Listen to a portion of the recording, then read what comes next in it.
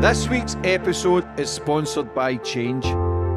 Change is an online mentoring program that teaches people with no experience how to create a real profitable online business in e-commerce. I have been working with Ryan at Change for a few years now and attended many events and got to meet the amazing community of like-minded people. These guys are the best of the best. The support these guys offer is personal, no bots or employees. There's no experience needed, but like anything in life, it takes time as it's a real business with real results. For more information, go check out Ryan on Instagram at RyanJB, and he will guide you through the steps to help build a successful business.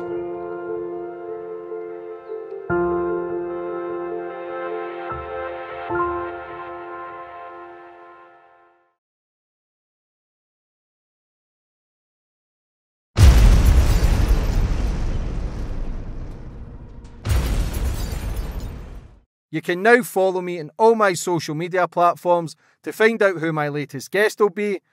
And don't forget to click the subscribe button and the notifications bell so you're notified for when my next podcast goes live. Yeah, and he's got this dagger and he's got forensic gloves on, very carefully handling it. It's got the forensic tube, put it in it. They sent it off for DNA analysis urgently, and it came back as Vicky Hamilton's DNA. That was the murder weapon that convicted Tobin of the murder and linked Tobin to the murder of Vicky Hamilton. That was a great find for us because that officially linked him. My team recovered him over the other side, but he was 5 years old. The youngest I've dealt with, I think, is about 10. So yeah, not good. It's not good. Buried her in Scotland, and then he dug her up again, without a doubt. And that's where she was, in that hole. And then he moved address because he didn't want anyone to find her, and then he reburied her in Margate. And it's like Nicola Payne. I searched for them, and and that's one of the things I do want to talk about, because the Nicola Bulley search, we all know about Nicola Bulley. I'm not going to go into the details of the search because it'd be unprofessional of me, because there's an upcoming inquest which is due on the 26th of June. How hard is it though when it's a high profile search and rescue and it's all over the new KUs, some worldwide? Like, the pressure's on you to find a body. Like, do you feel that added pressure, or is it just another job? No, I do feel the pressure. When you think about that, you just think, this poor kid, what she went through, and Bridger, you know, that's where I'm very pro death penalty. You know, if you kill a child, you know, or if you kill a child, you need to be disposed of.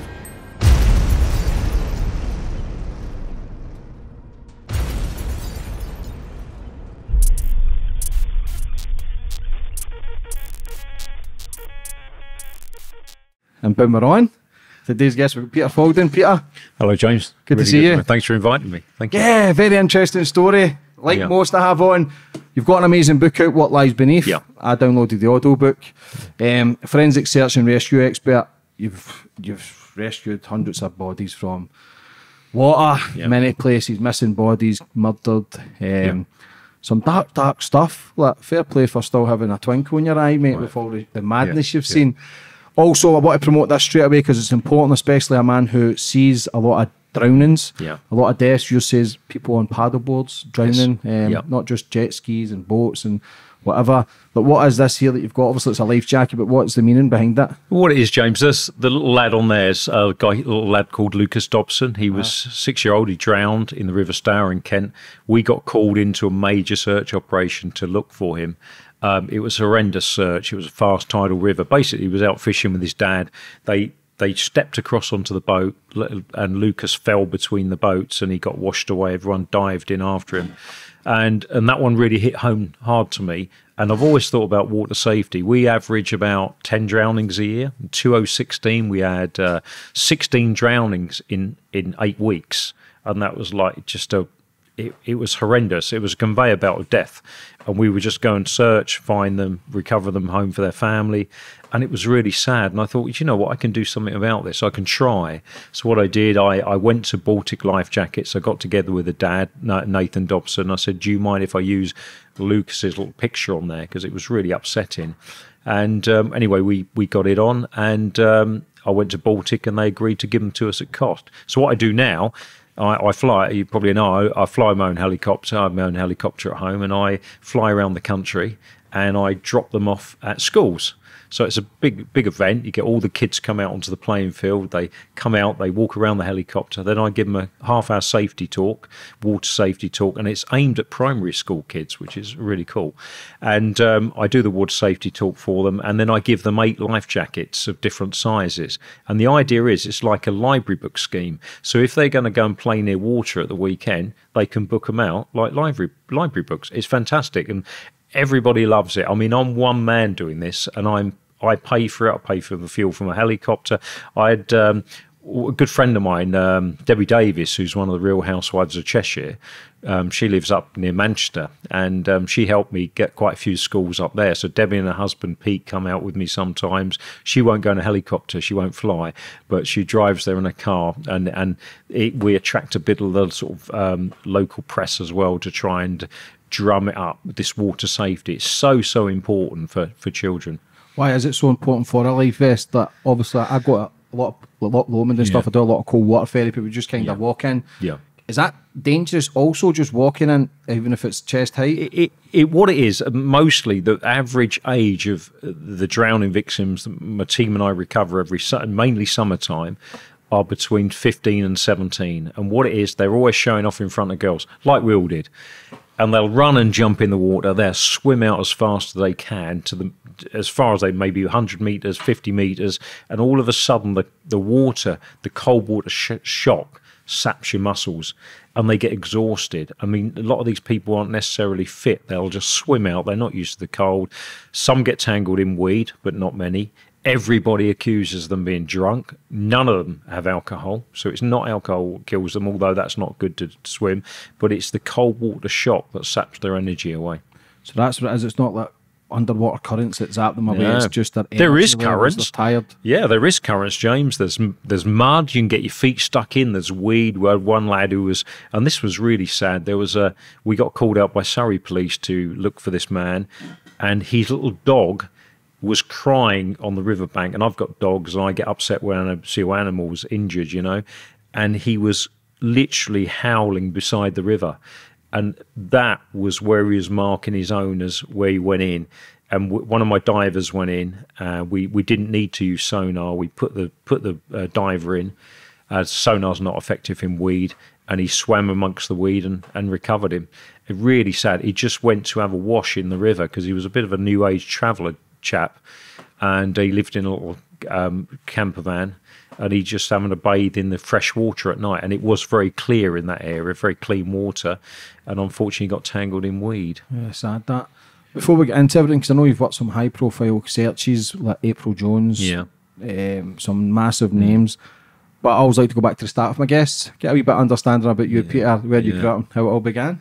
Well, I grew up in a place called Woodhatch in Reigate.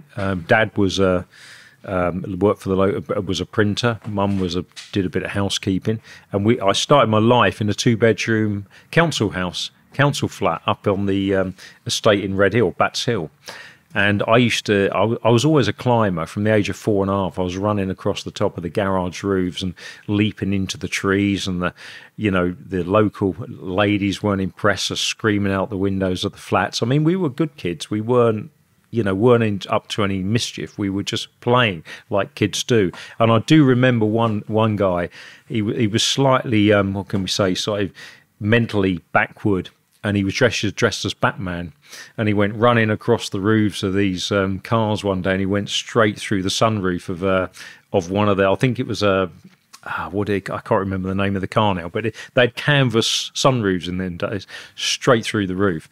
So we lived there for a while, and then we moved to a place called Woodhatch. Mum and Dad bought an ex-2-bedroom council house. It was a real doer-upper. So we moved there, and I went to the local school, Springvale School, and then I went to the secondary school. But I wasn't particularly academic at school. I was interested in sport, you know. I wanted to run. I wanted to play football. I like physics. I like metalwork. I like history. But I didn't like maths or anything else. So that wasn't my fun. School was fine, but I liked the sport stuff. And then I went on to, when I was 5, it's going back a couple of years, was my dad was a keen caver. So he was in the army. He used to go caving around the country, up to Yorkshire and everything. And he always had these lamps on the stairs with an old caving helmet. And a local man called Dennis Musto discovered a load of old mine workings at Merstham in Surrey.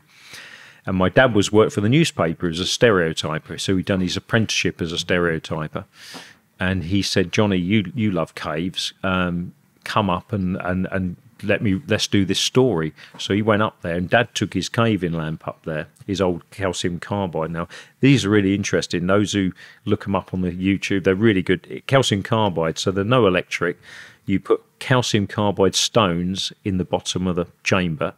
You screw it on. You put water in the top, and the water drips onto the carbide, produces a settling gas, and the pressure comes up through a jet, and you strike it with like a flint wheel at the front, and it makes a long white flame, like welders use, but it goes on your head. So you have to be a bit careful when you're climbing down the ladder. Anyway, and Dad went along, met Dennis, and then they said, Dad said, can I come and join you on your exploration? And he basically discovered a series of disused mines, what go back to the 11th century, Dennis did. And a guy called Robin Walls, and my dad then started going every Sunday with them, and they would come against a roof, what they call a boulder choke or roof fall, and tunnel through. Mm-hmm.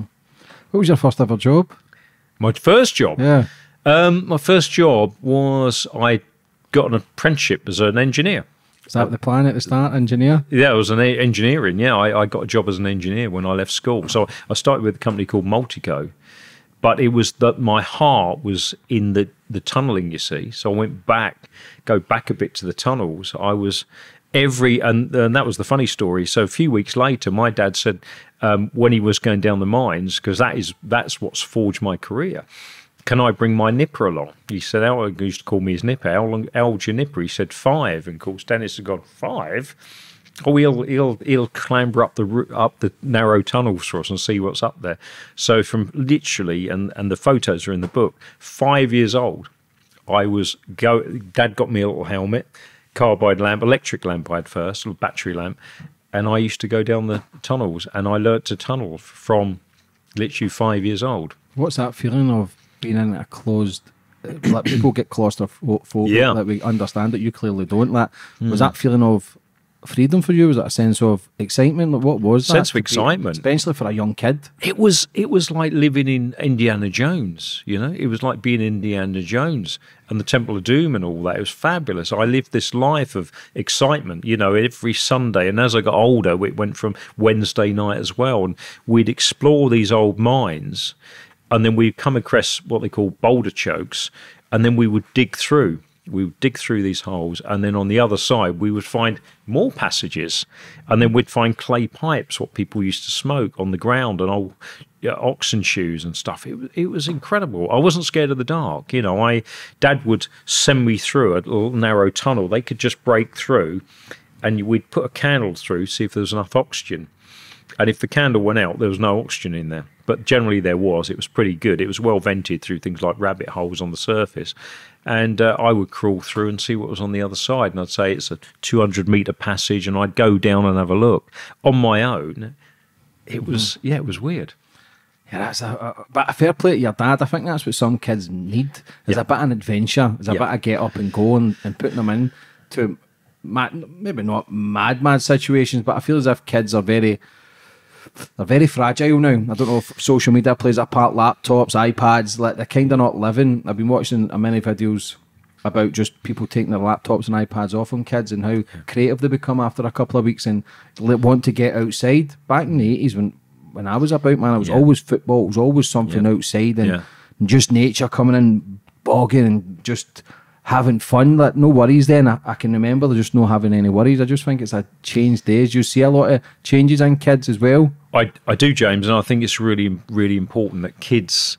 I live on a farm. I live on a 140-acre sort of farm we bought a few years ago, and I love the outdoors. My little girl, we've got chickens, ducks, geese, pigs. They're all pets. alpacas, llamas, and I've got 4 emus as well. So they're just great. And she comes home from school, she does her homework, and then she's, especially in the summer, she's out with her chickens. She puts her chickens in the basket on the front of a push bike and drives around with them. It's brilliant. She camps out, and that's the life. We keep her away from an iPad. She can look at it when she's traveling. She might on a Saturday morning if she has a bit of a lay-in, but that's it. We try and avoid it. Yeah, I think it's important. It's really, really important, and I do see. It was interesting last year. I've done a couple of medicals every year, like my pilot's medical, my diving medical. I go and see my diving doctor, and I said, "Oh, Summer, she's good," and she said, "You wouldn't believe it, Peter." This is the doctor. She said, "I get mums coming in." They bleach their son's hands, and they've always got they wipe them in, bleach wipes and stuff to keep germs off. Said she'd be the healthiest kid living on a farm. Let her eat mud, let her roll in the mud, pick germs up, and because she'll build an immune system up. These kids have got new immune systems. They're up. Their mums demand antibiotics. Unbelievable. So how do you go from being a welder to then being an expert searching? Yeah. Like, how does that? Because I wouldn't say it was night and day, different jobs, but it is kind of like, did you always have that ingrained in you that you wanted to be something different? I trained as a radar engineer, but my heart was in underground stuff. That's what I always wanted. I used to watch Thunderbirds, and I wanted to be a rescuer. And I thought, how do it's in the book, how do I be a rescuer? It's going to be quite odd. Anyway, I started to, I used to take groups down the mines because I knew these mines like the back of my hand. I'd do it for a bit of a cash on a Friday night. I can't remember, it was probably 20 pounds or something. And I get all these office groups turn up, lend them a hat, and take all these girls and guys down through the tunnels. Like a tour guide. And they used to love it. And it was a little backhanded cash thing I did. And then one day I was up there with Dad, and we bumped into the fire service. And the fire service were up there doing some training, and they didn't know their way around the mines. I mean, there was 18 miles of surveyed disused mines, like a network of passages that had got opened up, and then obviously scout groups are going down now. And I offered to take them down, and they said, "Yeah, that'd be great." So I got to know them, and then one day they said, "Look, if we ever get an incident up here, can we give you a pager so you can be our guide?" I said, "Yeah, fine, no problems at all."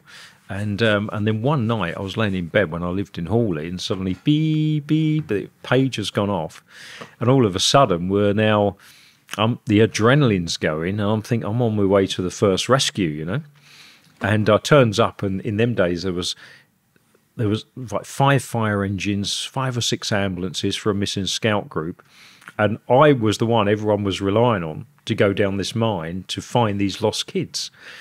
Anyway, I did. I went through and we found them, and they'd been down there about 12 hours, and no one had reported them missing for a while. They thought they were gone off somewhere else and gone for a picnic or whatever. And literally the scout leader was in tears crying. The batteries had all run out on their lamps, and he told me when we got him out, he actually saw monsters coming out the walls. That's what the dark can do to you. It was quite horrendous. And I'd done 4 or 5 of them. Then I got introduced to the London Fire Brigade.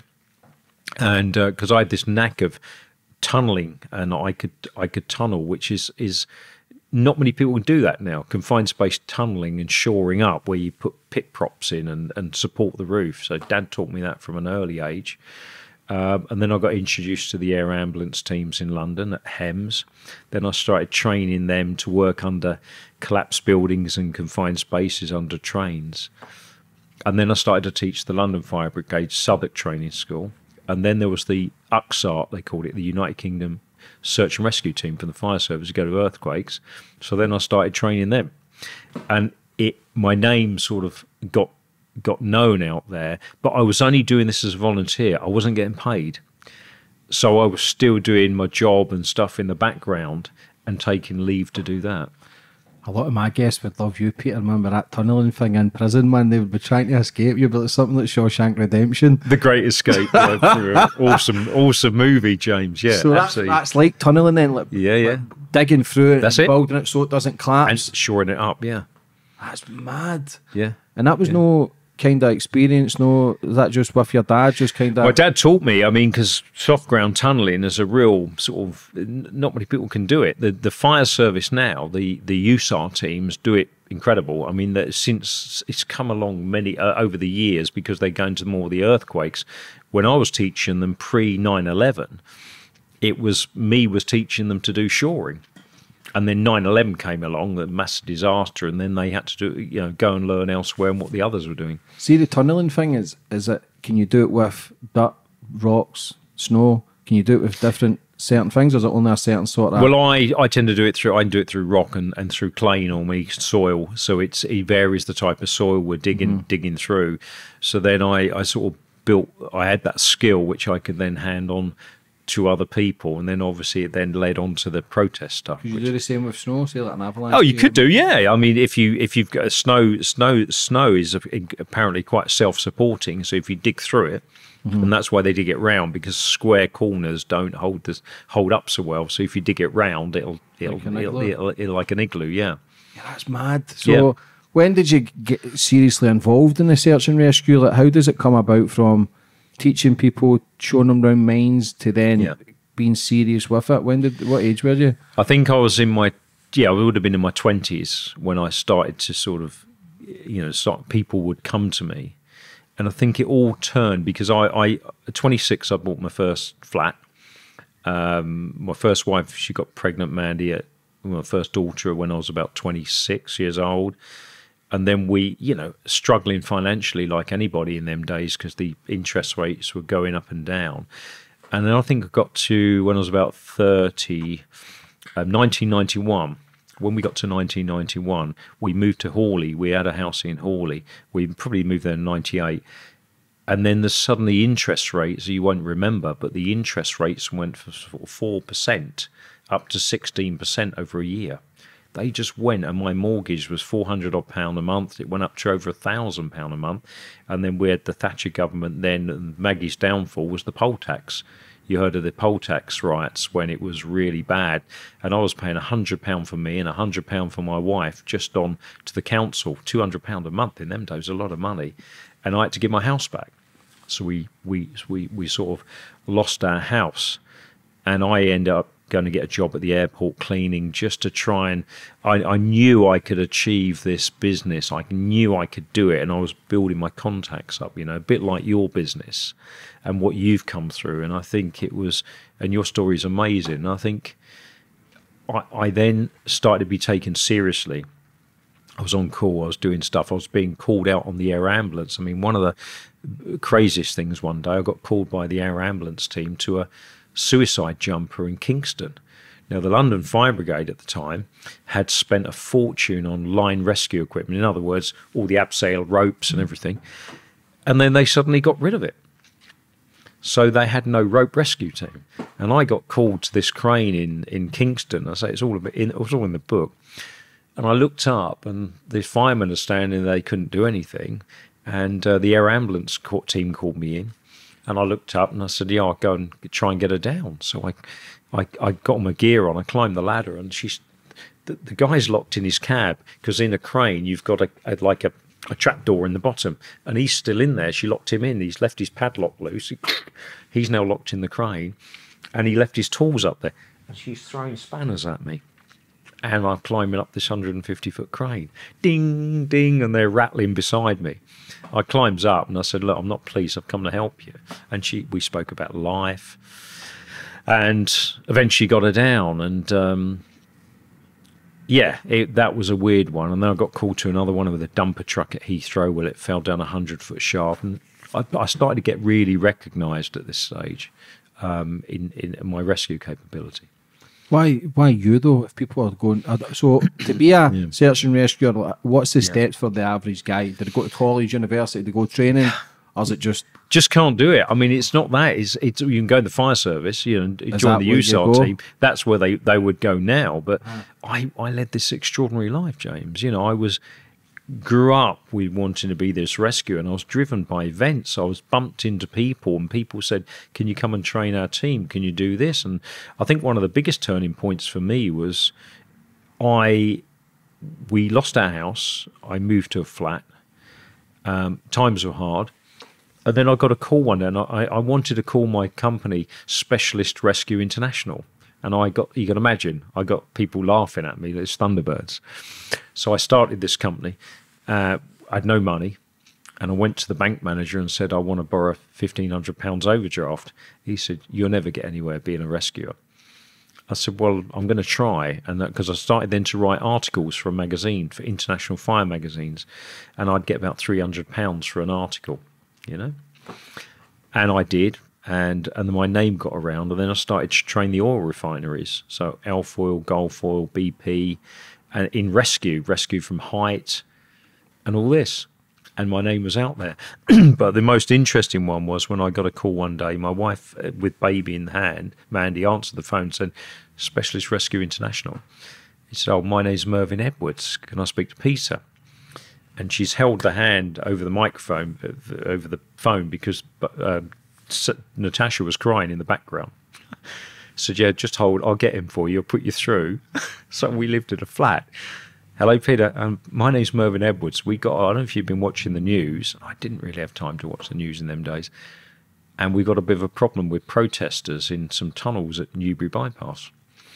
I said, right, I don't know if you've seen it. I said, I haven't. And he said, I'd like to have a chat with you tomorrow. And that was the start. That was the turning point for me financially and to actually start the business, which we can talk about. That's mad, though, isn't it? Like, see when they call you, Peter. Yeah. Are they basically dead, or is there a good chance they're alive? When are you called the first day, or you called when they can't find them after 3-4 days? Drowning victims. So we cover for police diving. So we cover Essex. We don't really do much up there because generally quiet. Kent Police, Surrey Police, Sussex Police, Thames Valley Police, and Hampshire Police. Now, people think that every police force has got an underwater search team of divers or frogmen, whatever you want to call them. They haven't.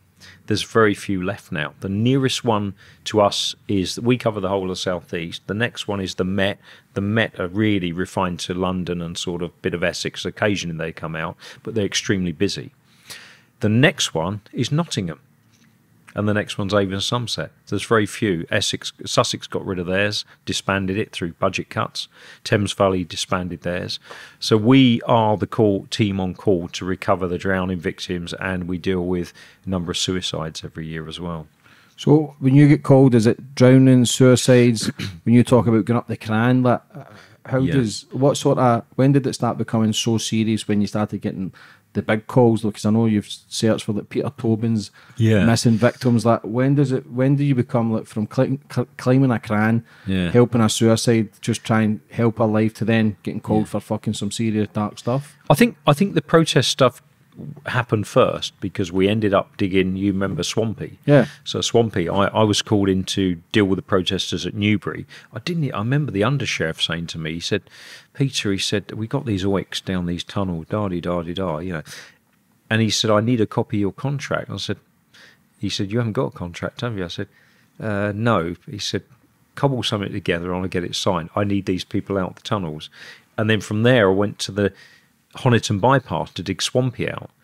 And then we'd done that, and while we were down there, they were digging in at Manchester Airport for a month. You know, took a month to get them out. And then all the money that we earned on that, it was high-risk work, and it was really dangerous work. I mean, I'm down there crawling down these tunnels with my team, and I'm being hung upside down by my feet, as you see the pictures in the book of me down a shaft by my ankles trying to release a chain.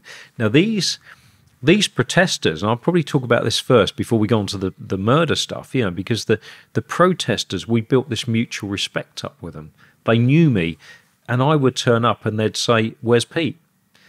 And I'll go and get him, you know, I'd come over, and then I'd be down the tunnel with them, and Swampy's on one side of the door and I'm the other, and we're taking the little, and you could imagine these tunnels are this high, they're tiny. Mm-hmm.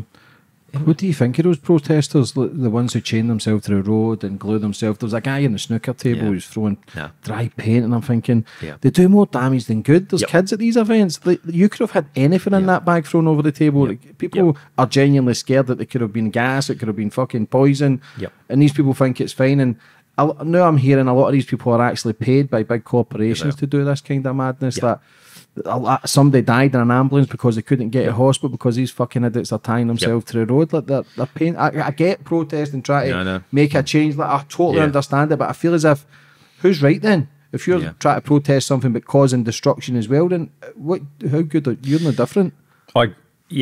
So the guys down the tunnels, I got no problem with. You know, at the end of the day, I made a good living out of that over the years, and they were fine. They were polite. Everything. The ones who chain themselves to the roads, glue themselves to the roads, stop the public, stop emergency vehicles, stop people getting themselves.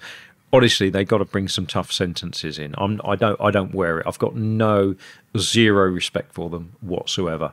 If you disrupt, major disruption, everyone's got a right to free protest and speech. I've got no problem with that. If you want to go and hang out in Parliament Square with a placard and make your point, and I think what it is, they're not gaining no respect. I mean, we got called when they dug in at the oil refinery down in Kent. They dug a tunnel down there and the police couldn't get them out.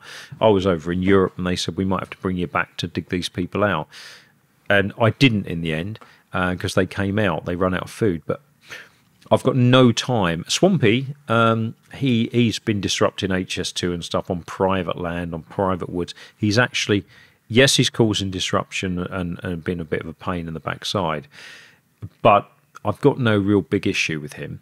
He's actually a nice enough lad. But it's the ones who, like you said, lay in a public road and block the police and emergency services from getting. And it's when your mum's been burgled, there's someone having a heart attack, and the ambulance can't get there. We've got to toughen up on them ones. Yeah, it's you know, like I said, I'm open to freedom of speech and peaceful protest, but once it gets violent, and the other one is once they start throwing paint over buildings and lovely paintings in a gallery, what are you achieving? You know what you're doing. You're effectively. And they say they want dialogue with the government and people, but no one's going to talk to them when they're doing this type of stuff. Schoolboy stuff. Some of them are kind of deluded, kind of mental health. People just want to feel part of something where they'll do daft shit to find. A lot of people do it for views now. A lot of people do it for views, TikTok, Twitter. Yes, doing stupid shit. Think they're trying to change the world. Listen, the world's going to keep going whether you throw paint or not. I agree. Do you know what I mean? Like, what was the first dead body you'd seen, Peter? First one I saw a few on the air ambulance when I was I saw a lot on the air ambulance, I would say, because when I used to train them in confined spaces, and I used to take them MERSTMs, the doctors and the paramedics, they then would take me out on the air ambulance once every 6 weeks as an observer, and they actually put me on the advanced trauma life support course as an observer. So I learnt a lot of sort of medical skills where I could just understand what the doctors were doing. And I would go out to stabbings, I would go out to road accidents, and I would see, death then. And I think one of the most shocking ones I saw, I was out in the medical car one Christmas Eve with a doctor, helping the doctor carry his kit and everything else, because I found the medical stuff fascinating. I wasn't a paramedic. I could do so much, but I wasn't like a paramedic or anything. And I'd help the doctor, and we got called to a hanging. And we walked in this front door and the police were there, and there's a Chinese guy hanging from his tie from the banister, just staring at us. And that was quite shocking. And I just thought, Christmas Eve, this poor man, his family, and I always think about the family, you see. It's not just he's decided to take his own life, but what about the family he's leaving behind? And that always hurts me, when I pull drowning victims out with my team, and I say it's not just me. I often find them with a sonar.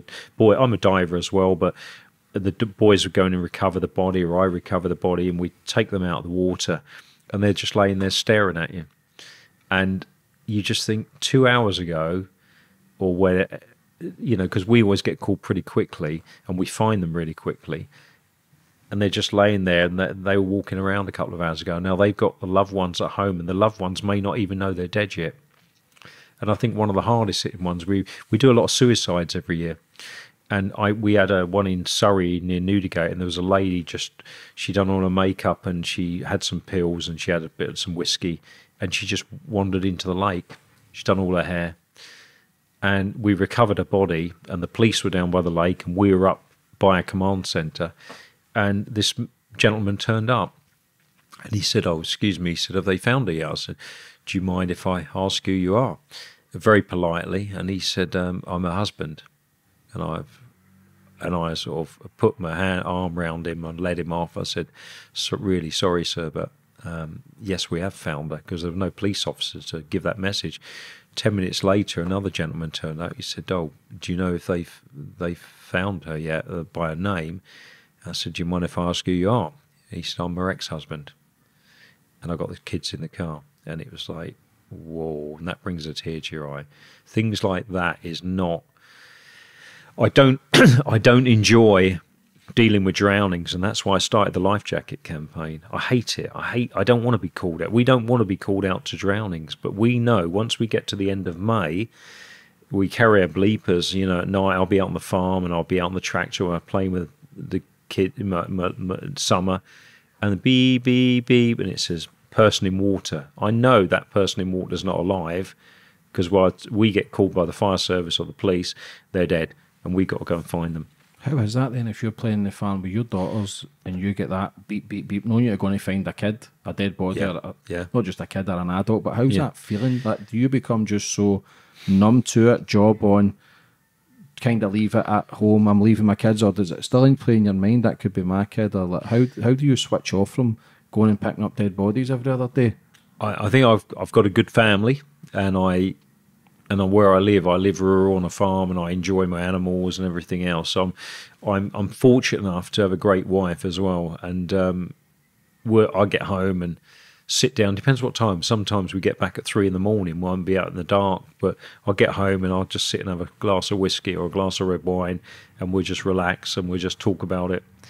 And then I go to bed and just try and forget about it if I can. It would crack you up. Who's the youngest person you've ever found? Lucas Dobson, my team. I actually didn't see Lucas. My team recovered him over the other side, but he was 5 years old. The youngest I've dealt with, I think, is about 10. So yeah, not good. It's not good. Did you get therapy or anything? Did you get to speak to anybody, or did you just unwind with the missus and the kids and all the animals? Is that your kind of downtime? We can. We've got access to counsellors if we need it through the emergency services, but I deal with it myself. I just deal with it myself. And I've dealt with so many now. It's a bit like if you think about paramedics every day and doctors and dealing with death all day long, they're dealing with it all day long, which is really tough. I'm not. I'm dealing with it occasionally, more so in the summer. And the summertime is like a conveyor belt of death for us. It's not nice. And that's why on my social media feeds, on my Twitter, on my Facebook, and a company Facebook, I put water, you'll see them, there's water safety messages out there all the time, just trying to tell people, just be careful. Not being a killjoy, don't go near the water, but if you're on the beach, swim between the flags, where the lifeguards, who are brilliant, keep an eye on you. If you go on a paddleboard, put a life jacket on. You're not a pansy if you go out wearing a life jacket, because I can tell you now, if you fall off, or people don't realise the weather. You could be on Loch Lomond and it's calm. Give you an idea, I was out last year in Lake Garda, and I was watching a boat go out, and I knew the weather was going to change. The wind was due to pick up, and all these little pleasure boats out on Lake Garda were in 1 minute in the sunshine, and then I could feel the breeze picking up. And all of a sudden, the whole of Lake Garda turned into a washing machine. It was like really rough, and people were screaming to get back in their pleasure boats. None of them had life jackets on. So a lake can turn very nasty very, very quickly with a bit of wind or a storm. See, when you get into the water, when you find the body, do you know how long they've actually been dead for? Yeah, generally, yeah. I mean, if we're dealing with suicide, we've had them in their water for 3 months where we've been called and we've been looking. But generally, if a body goes in and it's a witness drowning, and we got intelligence that there's a body in that stretch of water, we always find it. Always find it. If it's after 2 or 3 months and there's been the difference is finding bodies. If it's a storm water, there's been massive rainfall, and somewhere like the River Severn where it's gushing through, then they're likely to get washed a long way down. But in canals, rivers, lakes, if they go in, we find them. I always thought bodies came to the surface. Interestingly, they do. There's no exact science on this, after about 6 to 5 or 5 to 8 days, a body where your body decomposes from inside out, it makes a gas. Don't know what gas it is. The body bloats like a dead seal, and the body will just come onto the surface and lay on the surface. And that's why most dog walkers find bodies. They will find a body what's gone missing, because again, with the lack of underwater search units in the UK now, forces who don't have underwater search units, their loved one could be laying in the river and won't never be found until, unfortunately, you have a grim find of a decomposed body. Yeah, it's mad, isn't it? It is mad. It's mad. How many of these search and rescue teams are in the UK? Is there many? I think there's about 7 underwater search units now across the whole of the UK. Because we've got Scotland. You got one, please, Scotland. What goes up and down the Clyde side. Yeah. I think that's the main. I think Erskine Bridge, a few people used to jump off of. Yep. Like, if you get main targets, like certain areas where you know, okay, that's a suicide, a certain bridge or a certain river. Yeah. In here. Yeah. How many suicides would you see roughly a year? You deal with about 5 to 6. And COVID. And again, we expected it to go up in COVID, but we actually didn't. I think we had about 3 on average during COVID. But a lot of the time, they do different ways of committing suicide. I'm not going to go into that, but we had one gentleman who literally put a rucksack full of bricks on his back, and he tied a message in a bottle, and he put it like string around it. It was an empty bottle. He jumped in the river, and that floated on the water on the top, and that indicated where he was. That showed us where he was, and he just wanted to be recovered. Sad, that, isn't it's it? really, really sad, and it's tough to deal with, to be honest. Yeah. I don't enjoy any of. I enjoy crime search when I'm looking for a weapon, when I'm looking for something which is going to potentially get a conviction. But I don't enjoy looking for drowning victims. I never have done. None of my team do. We don't, we don't think, oh, whoopee, it's a call out. We'd rather be I'd rather be home with the family, to be honest. We're busy enough as it is without dealing with that stuff, See, if you find somebody under the water, can you tell if they're suicide or they've been pushed? Because what's the difference if somebody says, I just jumped, but what if it's been pushed? Is there a certain way? It's normally a death grip, what they call a death grip. So people, when they drown, normally they're like one guy they grab their glasses or they grab onto weed. So normally they grip the weed and they have it in their hands like that. Is normally if they're in the water and their hands are open, they're probably dead before they hit the water. It's a bit of a strange one, but if people drown, they generally what they call the death grip. See, when you're getting called out to, is it not just, so it's not just bodies, you're also looking for murder weapons, you're looking for many things? Yeah, we're looking for, years ago we used to do a lot of drugs as well, a lot of under ships and all that sort of things for customs and excise. So it's drugs, terrorist devices, all sorts of different work really we've been involved with over the years. But yeah, weapons, shotguns, just simple evidence. It doesn't need to be, anything. It can be any part of evidence for a police force that they require. Tell me this, Peter, I read this years ago, but I don't know if it's true. Dolphins, they can sense like bombs and bodies, and like how intelligent is a dolphin? Well, I don't know, but I've read something what the US Navy are doing, and they train dolphins to deliver explosives to ships and all sorts. They're very clever. Dolphins are, it's like animals. We've got chickens, and you don't realise how intelligent these little creatures are. They've got feelings like anything. I saw a duck one day, really horrible, and I love animals, and I saw a duck get run over in the road on this quiet country lane. The car just drove off, and his little friend, the female, was just running around crying around him in the road, and that was really sad. And things like that affect me. You look at that and just think the poor little thing it's got feelings. And you don't realise that your pig has got, my pig, I've got one called Louis the pig, and he's a rescue pig, and I've got 2 others, and I go out with him, and I think Churchill said a pig will look at you and lie like a human or something, but they are so clever, and he gives you his paw, and he'll do a twirl. He's a really clever pig. And pigs are highly intelligent. They are. Same as that. Listen, I've went vegan, I've went veggie, but I do love chicken, I love steak. Yeah, me too. But if you actually do look at the animal, if you feel its breath, if you can feel its heartbeat and look at its eyes, you can see that they're here for a purpose, whether it's to eat them or not. I genuinely, I wish I wouldn't, but Yeah. I've been so conditioned to brought out and eating fucking meats and chickens. Same as you, Jack. I know I eat meat. We don't kill any of our animals because they are literally. But it's a mass contradiction, isn't it? Yeah, we love animals. I know. Look at it, got feelings that little duck, but then we'll go and know. have fucking duck soup or whatever it is. I know. And I like a steak like you do. I like lobster and fish and everything. But Really, as long as we don't see them getting killed, then it's not as bad. Exactly. I haven't gone vegan now. I just that's what my daughter went vegan for years, but my oldest daughter, but she then went away with her buddies one day and started eating burgers again. So. Yeah. See, when you're going for a search and rescue for somebody that's in the water, what sort of equipment would you need, Peter? Well, we got, in 1999, I went out to, because one of the big things, I sat on a Home Office working group over here for the government, and one area was looking at was underwater search. We only had divers, and we could not search large areas of water, but the Americans seemed to have it nailed. So I went out to the States, and I looked at a team who were using this side scan sonar, and we brought it back to the UK. And it basically is like a missile you turn behind the boat. And this was what I used on the Nicola Bulley case, what was a lot of controversy around. It sends a sound wave across the riverbed, and I can scan 20 metres or up to 30 metres either side of the boat, like we'll call it a swathe. So if you imagine the missile getting towed behind the boat, the tube, and it sends a signal out and it hits a target, and a body looks like a body. There's a picture in the book. Can I show you? There's like a picture in the book that actually is a body laying on the bottom. Yeah, just show up to the camera. There you go. That is a body on the left. That's the body there. There it is. It's just like...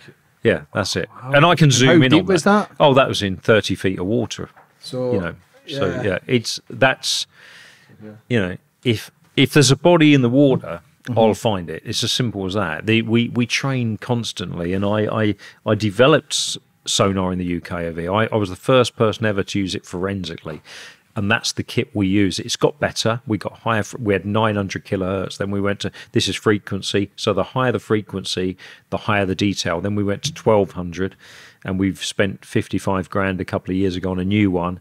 And that's now 1800 kilohertz. I can find little bags on the bottom. It's footprints. I put a picture on my social feed the other day on Twitter, and I showed footprints actually on the bottom.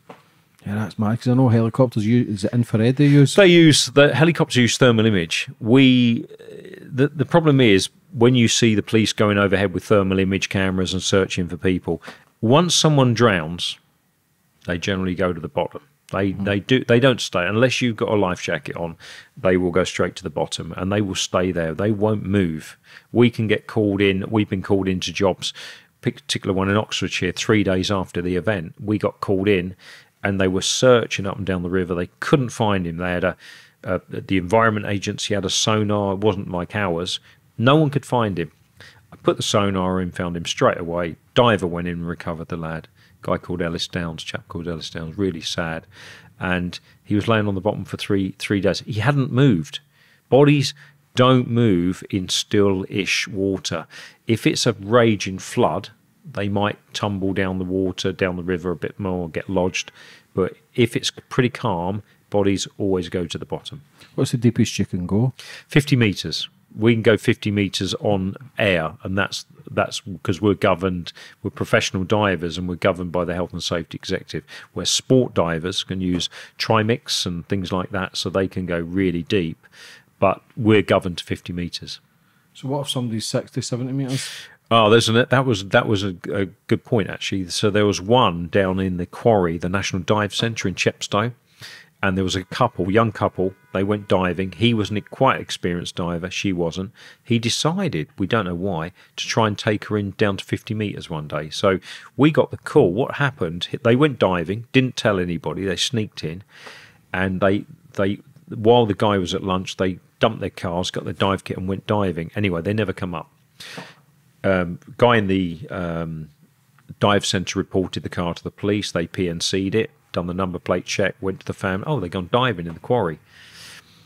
No sign of them. Avon Somerset Police, South Wales Police searched. And then on the Sunday, we got the call to say, too deep for us, Pete. We need your kit down here. So I tried using sonar, but the rocks on the bottom of this quarry are so big boulders, it won't go between the boulders. So we got a thing called a remote operated vehicle, an ROV. So we sent the submarine down, and we located them using the submarine. But it was out of the range of the police dive team, Bob Randall and his team from over Somerset. So we thought, how are we going to do this? And this sport diver walked over from the dive centre, and he saw a trimix diver, because we'd found the body.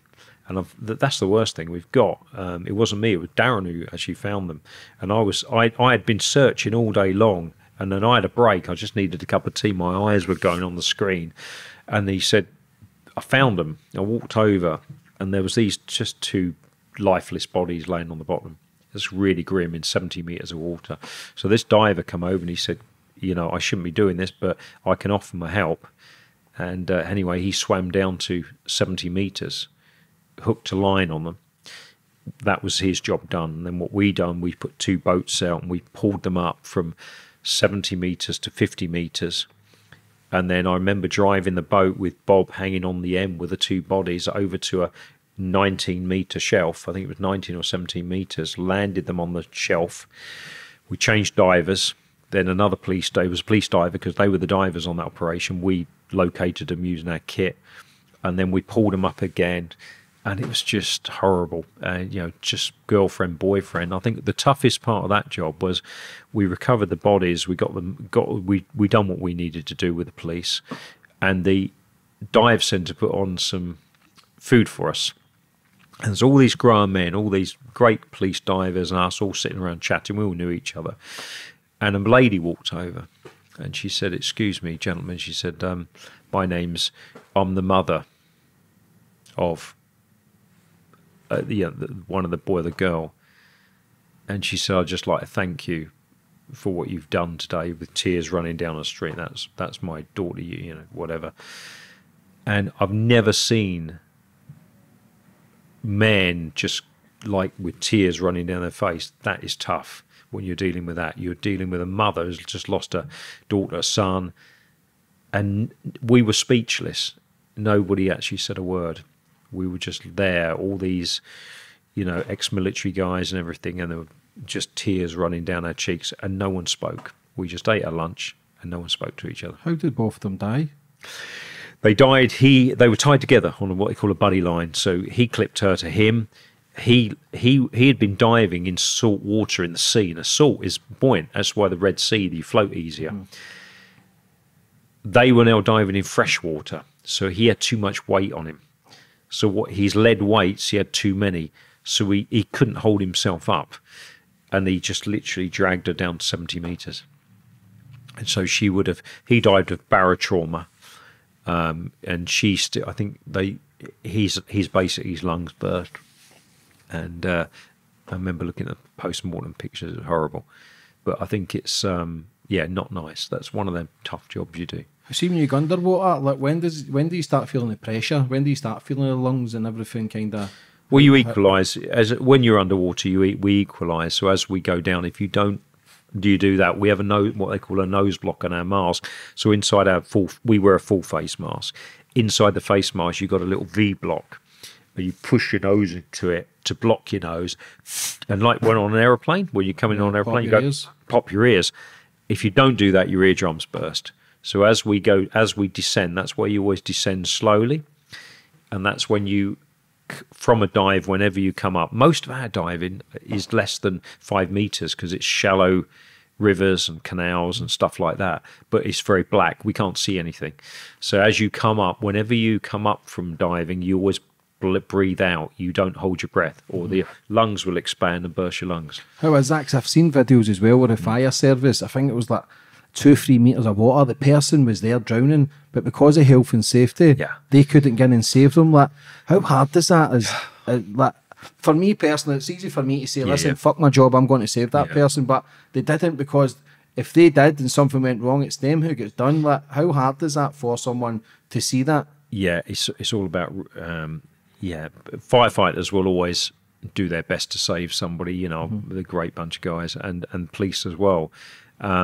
But unfortunately, there was an incident down in Southampton where there was a slightly he had mental health issues.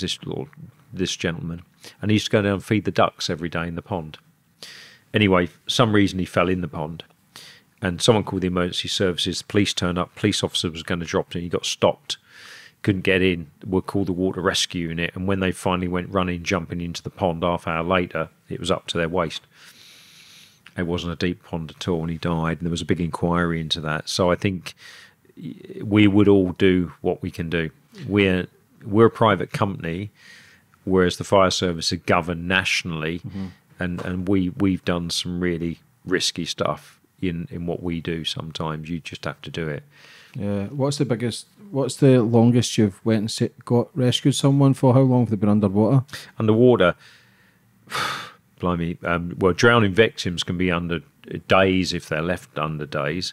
Normally we have them out within an hour. I mean, that's if they drown, we're on scene quickly. Generally, depends where it is, and we recover them quickly. But we had a chap who was underwater for 3 months, and he wasn't in a good way. 3-month-old body. See, when it decomposing that, when does it start going skeleton kind of way, or is the water just kind of the flesh? He was solid. I mean, I had a guy called Damien Tudge was in a car, so he was missing down in West Mercia. Police called me, and I was brought in to review the case. They were just going to throw the case away and case closed basically, and they brought me in to review it. And I said, he's in the river, because it had been searched 12 times by a voluntary organisation with what they thought was a sonar. It wasn't a sonar, it was a fish finder. And I said, he's in the river. He said, well, he can't be, because the Environment Agency said if he's in the river, there'll be oil residue on the bottom. It will show up where it leaks out the fuel tanks and petrol. And I said, well, I believe he's in the river, looking at cell site analysis from his mobile. So I said, trust me to come in, I'll find him if he's there. So they asked me to go down. I put the sonar in the water. In 10 minutes, I found 2 cars. We dived the first one, it was a stolen car. Second one, it was Damien's car. We found Damien Tudge. He had been in the water 18 months, but because he was inside his car, it was a suicide. The windows were sealed up, but no fish life could get to him. So he was a solid block of like wax. So his body was, he was a body. And what happens if the fish caught to him? Would they have been eaten? They would eat you. Yeah, marine life just eats you. You know, so it's sea shrimps, whatever. The crayfish will just demolish you. Yeah? Yeah, they will. What's the first big case you worked on, like missing case? Like when did the Peter Tobin thing come about? The first big one for me, because once I brought, I'll try and explain this. So once I brought sonar into the UK, I met a guy called Mark Harrison MBE. He was the National Police Search Advisor. He was a great guy, and he wanted to see this kit. So he started coming out with us on training exercise after I brought it back from America in 1999. And Mark said, I'm going to put you on the expert advisors database because we need this kit and you know your stuff. You're the only person who can use this kit in the UK. And I said, yeah, fine, Mark. And obviously there was a charge for that. So I got put on the database. And it was in them days, it was the National Crime Faculty, and then it became the National Crime and Operations Faculty, now the National Crime Agency. And Mark initially called me in to search for Alison McGarrigle in the Clyde in Scotland.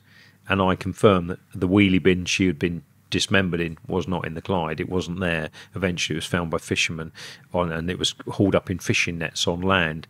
But that was a big case, and then Mark started calling me in all around the UK. But at the same time, I was looking at a thing called ground penetrating radar to look for buried bodies.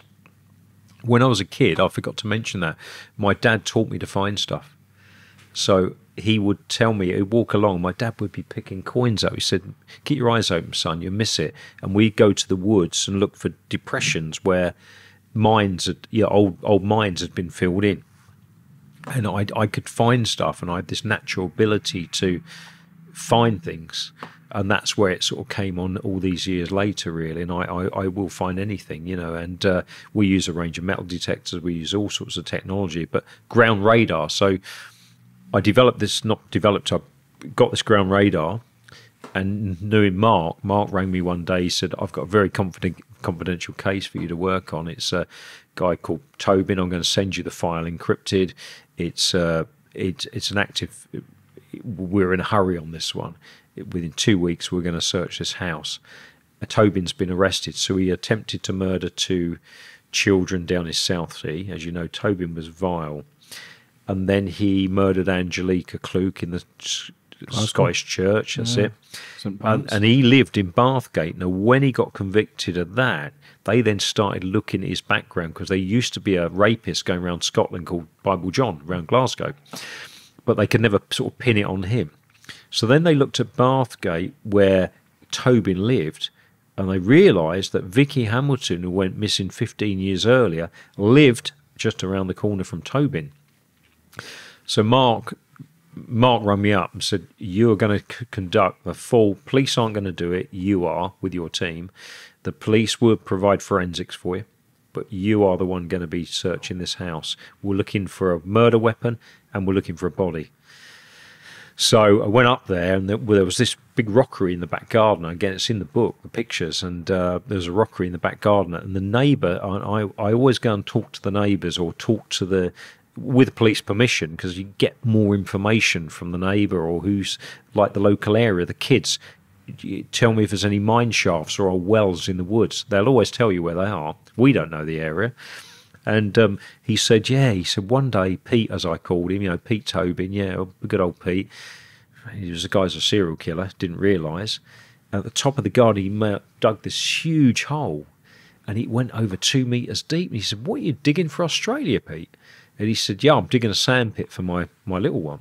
Anyway, a couple of days later, it all got filled in. He said, "Where's the hole? Where's the sandpit?" Social services told me to fill it in. Never thought nothing more of it. And over the years, the rockery got bigger and bigger and bigger, and there's eventually a big mound. And that was it. So the first bit we focused on was the mound. And then I got the forensic archaeologist, who will dig anything up. She took all the rockery away. We then got the human remains dogs, the police. They then probed the ground, because police dogs, you probe the ground first. You leave it for 30 minutes, then send the little dog in. And the dog, if he finds something, they're trained, they put their nose to the ground, wag their tail, and then they get their ball. Some dogs will just stand still, but they vary. I've worked with Mandy Chapman, a good friend of mine in London, and she's a brilliant dog handler. And they train her dog Carly, they train in different ways. Anyway, he indicated. Then they sent that dog out. They don't normally do this, but they decided to leave it another half hour, probe again, and bring another dog in. Dog indicated. So then I run the radar over, and I saw this huge hole going down about 2 meters with what they call a hyperbola in it. It looked like something. It could have been, bearing in mind, it could be looking for a dismembered body or a full body. And it was nothing. It was basically the archaeologists followed the hole all the way down that Tobin originally dug, but there was nothing there. I then searched the kitchen, the guards team got a call from Aidan in the loft, said, "Pete, I found something." He said, "I found a knife."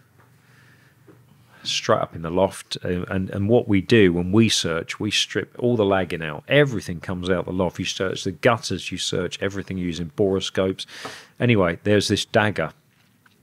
And he's got this dagger, and he's got forensic gloves on, very carefully handled it. It's got the forensic tube, put it in it. They sent it off for DNA analysis urgently, and it came back as Vicky Hamilton's DNA. That was the murder weapon that convicted Tobin of the murder and linked Tobin to the murder of Vicky Hamilton. That was a great find for us, because that officially linked him. Tobin was an evil, he was bastard, a bastard. He was, man. yeah. He was. He raped a young Polish girl. The priest was a dirty old fucking sex case, Father Jerry. Yep. He used to come into my school as well. Where I'm from, near the Apostle, and St Pat's. I used to go to school Woodside. Fucking seedy bastards. Tobin, though, I seen the video coming out of court, and they kicked the photographer, and you could see the evilness. Even when he was dying in his deathbed, they wouldn't. He was evil. Because they're saying he's done potentially 10, 20 other murders. I think Tobin, David Swindle, he was the chief superintendent on the job, and he ran a big operation. And David talks about it a lot, and it's just... Tobin even attacked the media that day when he came out. I remember he used to be filmed. He went for the cameraman and everything. He was just vile, and he is responsible without doubt. And Mark Williams Thomas often speaks about this. He's looked at this case, and he's without doubt murdered many more. Without a doubt. Yeah, he's not just Fred and Rose West. This is I know I never worked on that job, but this is just he's a huge one. How was that feeling for Vicky's family? Were they still alive? Like 15 years later to then, was it 15 years later? Yeah, it was 15 years later. I never met the family. That was 1997. 2007. Sorry, 2007. I never met the family. I met there's been documentaries me talking on recently with the police. They've done a lot of documentaries on it, but we then went straight down to Portsmouth from there, his old house in Southsea, which he rented a room. So I had to do a full forensic search of that house. We cut the floorboards, went under his bedroom where he lived, because we knew he was a barrier, but there was no sign of Vicky. Now, while we were working in Southsea, and that there's a picture of me leaving the Southsea address and my forensic suit on in the book, and Lucy Syburn, who's the forensic archaeologist who excavated Sarah Payne, brilliant forensic archaeologist, and they were working in Kent with Kent Police, along with being guided by obviously Strathclyde as well, and they went down there. They dug in the garden, Lucy did, and they found the bodies of two victims. That was Vicky Hamilton and Dinah Nicole. Now, Dinah went missing from Reigate Hill. She hitched a lift and she got in with the wrong guy one day. And Vicky Hamilton, they were both dismembered. They were both cut in half. I've seen the pictures and they still have their nail varnish on. It's horrendous. And Lucy done the excavation, but it was just... He'd murdered Vicky and he'd buried her in Scotland, and then he dug her up again, without a doubt. That's where she was, in that hole. And then he moved address because he didn't want anyone to find her. And then he reburied her in Margate. So do you see the first hole you dug? Do you feel Peter Tobin buried Vicky there? Without a doubt. Dug her back up. Yep. And travelled up to Scotland and buried her there. No. He travelled to Margate in Kent from Scotland because he was moving house. He then sold his house there. He was then bought a new house in Margate.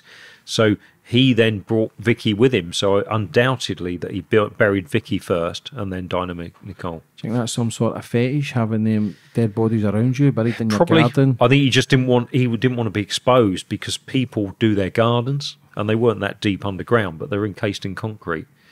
So, and this is what, you hear the police getting knocked for all sorts of stuff. That was an incredible investigation they did. It really was.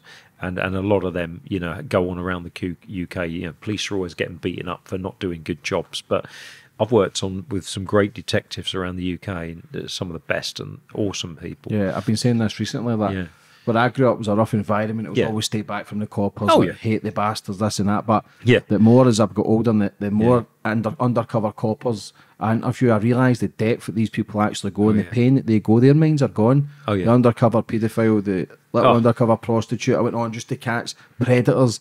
People fucking try to abuse young kids. Neil Woods, I know, another good guy, he went undercover as a drug dealer. And you see the twitches in their body, the pain that they have to go through to unbelievable work, man. People need to understand what the depths. Listen, I always say this, but there's good and bad everywhere. You're going to get corrupt coppers. You're going any job, any business. I call it a 2% club. It's 2% of bad in everything. So if you imagine the Met Police, 2% of the Met Police is obviously huge. If it was Surrey Police, 2% would be a very small proportion. That's not exact, but I call it the 2% club in the book. I've met, you meet idiots in all walks of life, whatever whether you're a surveyor, you're a bank manager or whatever, there's always 2% of bad in every walk of life. Because the people who genuinely want to clean up the streets, that's unbelievable. To choose that job, you've kind of got to be, you probably not realise the extent you have to go through, kids getting raped, dead bodies, fucking beatings all the time, and people hating on you. And getting abused on walking the beat. Where we used to see police walking the beat, but the amount of abuse they get, and also firefighters having bricks and throwing at them out of blocks of flats. I mean, it's just paramedics getting abused. It's awful.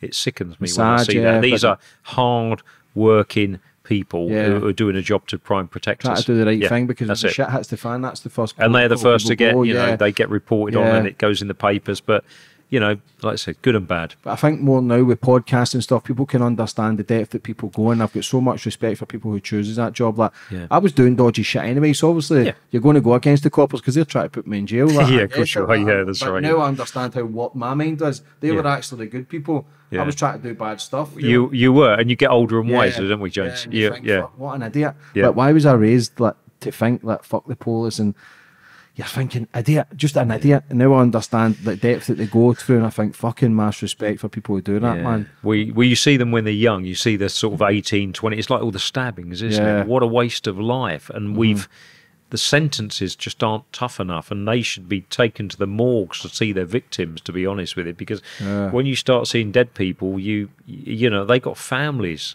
That's their life ruined. That's the family can never rest. Horrible. What's it like when you get called for a search and rescue and you don't find the body? We don't very often nowadays. I mean, we get called and we find. It's only when it gets left, like 4, 5, 6 days in the winter, if there's a flood, and then the body can get lodged under a what they call strainers under logs, and it gets held under with pressure. If it's a really fast moving river, a strainers happens on tidal rivers as well, but the strainer's got to be there for it to get lodged under. It's just, I don't know. Do you feel defeated? Yeah, I do, and I never give up on a lot of these. I mean, at the moment, I'm working on the Helen McCourt case, which is Helen went missing 30 odd years ago, and the mum come to me to try and help find a daughter. Marie McCourt come to me, and she brought in Helen's law. Helen went missing. She was murdered by scumbag. And he'd done 32 years in jail, but he died, but he never would give up where the body was. So I've narrowed down, looking at all the charts and all the maps we've got, the police information we've got, to an area which I'm now doing a very, very fine, detailed search on. And I do that in my own time. I normally fly out. I was due to go up this week, actually, but the weather's not good for flying. It's a long drive for me. I'm busy, so I normally fly the helicopter up early morning, land. Marie meets me there. She brings the sandwiches with her husband, John, and I spend the day in the woods looking. And now I've got Lucy Seiburn helping me as well, the forensic archaeologist. And it's like Nicola Payne. I search for them, and and that's one of the things I do want to talk about, because the Nicola Bulley search, we all know about Nicola Bulley. And I'm not going to go into the details of the search, because it'd be unprofessional of me, because there's an upcoming inquest which is due on the 26th of June. But I wrote this book. It took me 8 months to write this book, of all the forensic work I've done and protester work I've done. And then we had the book launch on the Friday. The Daily Mail done 2 double-page features in the Saturday and Sunday Mail 2 weeks earlier. And then we had the book launch with Alan Carr. Alan's a good friend of mine. He's a neighbour. So we come in on Friday night in the Denby's Vineyard. And then Saturday, and I'd just done another big double-page feature with another national newspaper. I was due to go on radio, TV, breakfast the following week. And it was all lined up. And then suddenly on the Saturday, after the book launch, the 2nd, I got a call on the 3rd to say, Peter, we need your help. Can you come and help us try and look for my wife? So okay, I've been watching it a bit on the news, see where we are, and then Sky News, because obviously they spoke to Sky News then started contacting me and asking me about what we can do. So I gave a couple of interviews, and then when I didn't find her, it was interesting. Bearing in mind the police were searching for 3 weeks, doing a really thorough search, I went up there for 4 days to do 3.5 days to do another thorough search using the sonar, and people accusing me of trying to using this to plug my book. What they didn't realise is that on the Monday morning, as soon as we arrived, I rang the publisher and said, right, stop the TV interviews, stop the big publication going out this week. We cannot promote this book while I'm working on this job. There is nothing. The book was never mentioned, because I got sideswiped by one of the reporters saying, you're doing this for an ulterior motive. And I really went for him, and I wasn't wearing it. and I was freezing cold. My team were. We put our hearts into that, and it cost me thousands of pounds in wages, money. No mention of the book anywhere, and he was trying to get me to talk about the book. And I said, I'm not doing this for it anyway. It's all no. I put that on my Twitter feed just because I'd had enough of it. And just on my Twitter feed alone, that went to 6 million views. Unbelievable. There was such a following of this. But unfortunately, yeah, Nicola was eventually found in the reeds in the edge of the river. But I'll talk about that post-inquest. But it's sad that you have to explain yourself. Like, fuck them. But I had to, James. Yeah, because you're clearly a good guy. You're out there finding bodies and looking for serial killers, burying kids. That's like, you're doing fucking good job. Like, even if you're promoting your book, you fucking deserve to. You deserve to fucking make a bit of money. No, I get it, but you don't need to explain yourself to fucking assholes who don't realise the extent you go through, seeing dead bodies every other day, searching for missing kids. But that's unbelievable what you're doing, Peter. That's Thank you. Phenomenal. Massive respect to watch you. People don't realise the extent. But it's not just that one. It was Ellis Downs when they couldn't find Ellis Downs laying in the river because Thames Valley got rid of their underwater search unit. We now do their diving. He couldn't be found. I come in and found him free of charge. We helped the family. Nicola Payne, Marie McCourt helping her find in my own time, delivering life jackets. And I wasn't going to take this crap, from people. And it was just, was not getting paid for any of the interviews. I got offered money for 2 of the interviews. I said, well, that money I don't need the money. I'll give that to my life jacket campaign. So that money has bought a load of life jackets, and we've got it gone into the account for the life jacket campaign. And it's in there, and that's going to buy life jackets. And I was sickened by these trolls, and I don't normally get trolled. And these vile individuals just online, and I can see why I'm broad-shouldered. I don't care.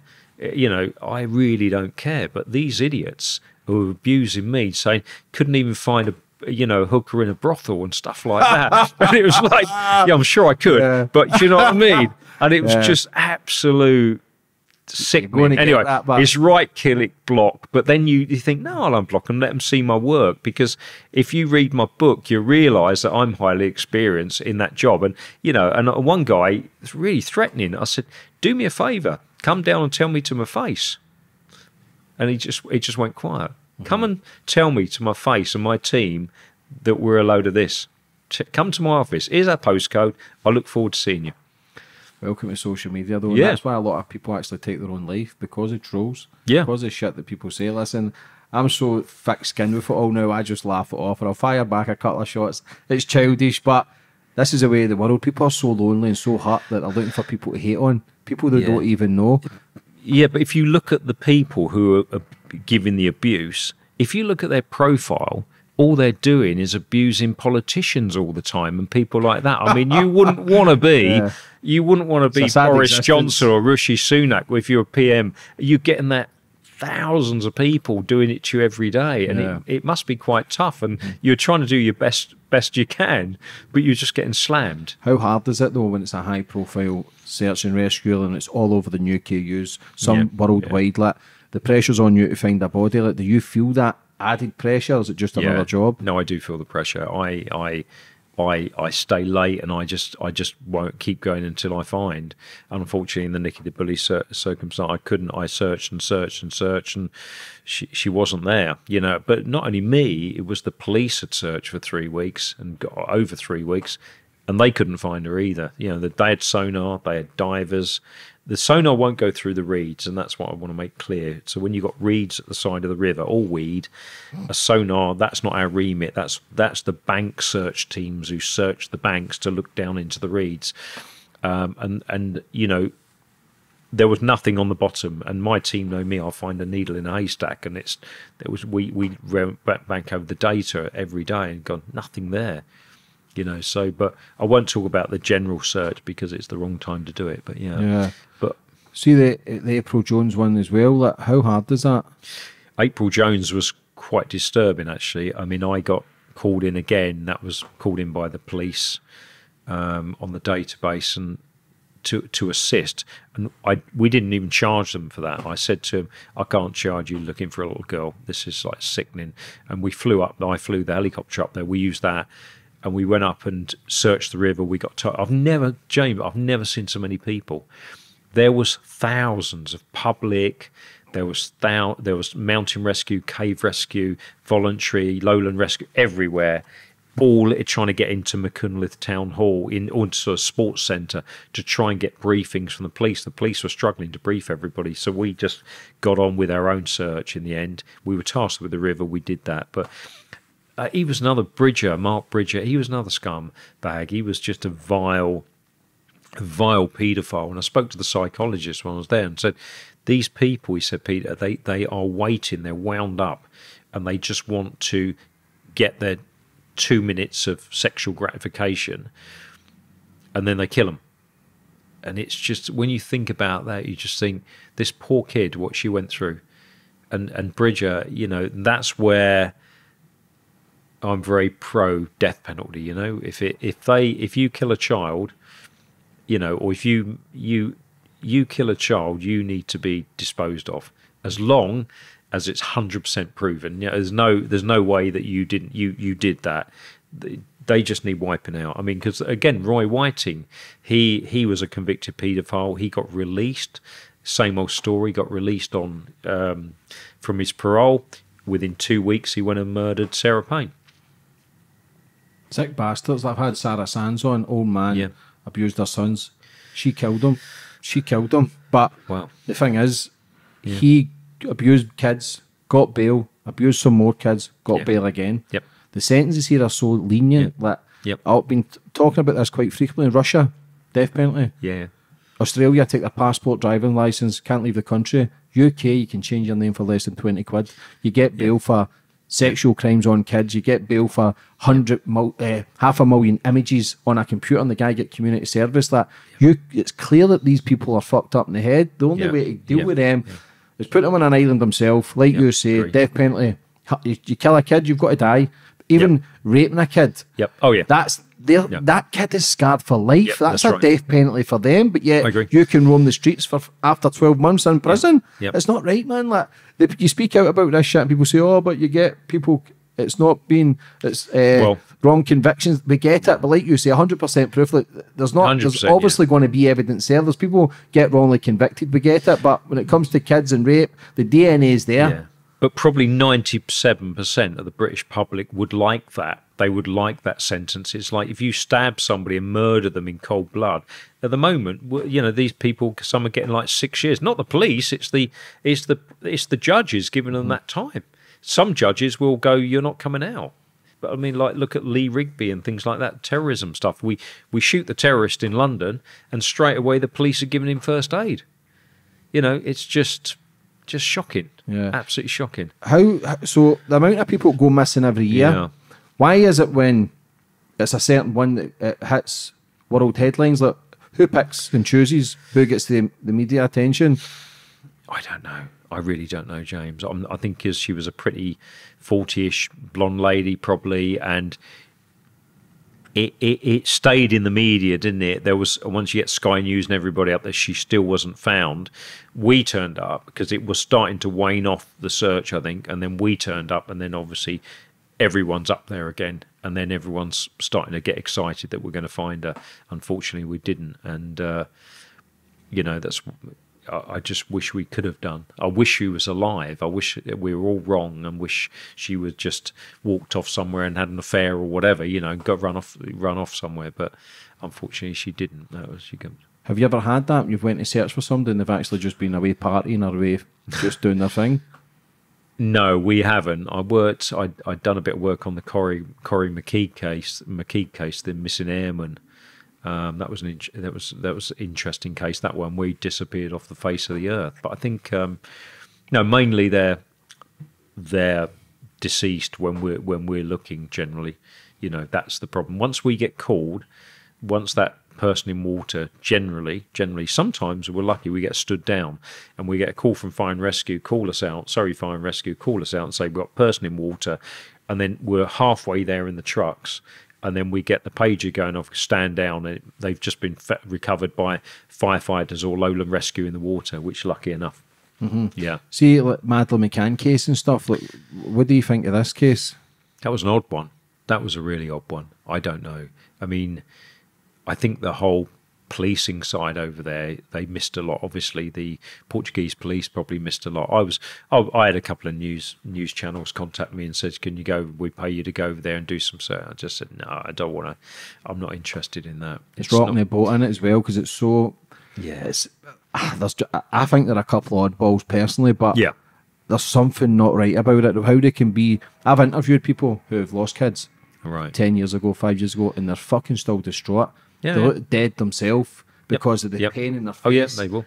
And I try and give him the benefit of the doubt by being a doctor and maybe he's seen dead bodies, maybe he's immune to it. Like yourself, seeing bodies all the time, you're like, but that's your kid. That's your fucking kid. That's your child. Something looks the way they were playing tennis 2-3 days later, and I think that just ain't sit right for me. And I don't have the answers because I don't imagine they were innocent. Imagine somebody did come and kidnap the kid. I personally don't think that's happened. I believe the kid died in the flat with the information that I have. Maybe being drugged or whatever. But again, you can't really. I've got so much opinions in certain things, but I could be wrong. What if I'm wrong and I'm spreading false information as well? Do you know what I mean? You got to be careful. Like anything I say now, everything is as soon as on the bully case. The YouTubers and I'm on. My name is on Twitter, TikTok every day, and they're hashtag Peter Faulding.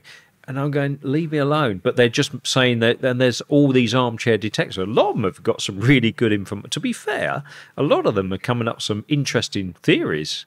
And when you look at it, but I just keep out of it. I mean, I've got to stay clear until after the inquest. But the way now, everything's a conspiracy theory, and everything's sex. If you think, oh wait a minute, there's more involved, or it's satanic, or it's this, or it's that, and people, it's intriguing. People throw their own spin to it.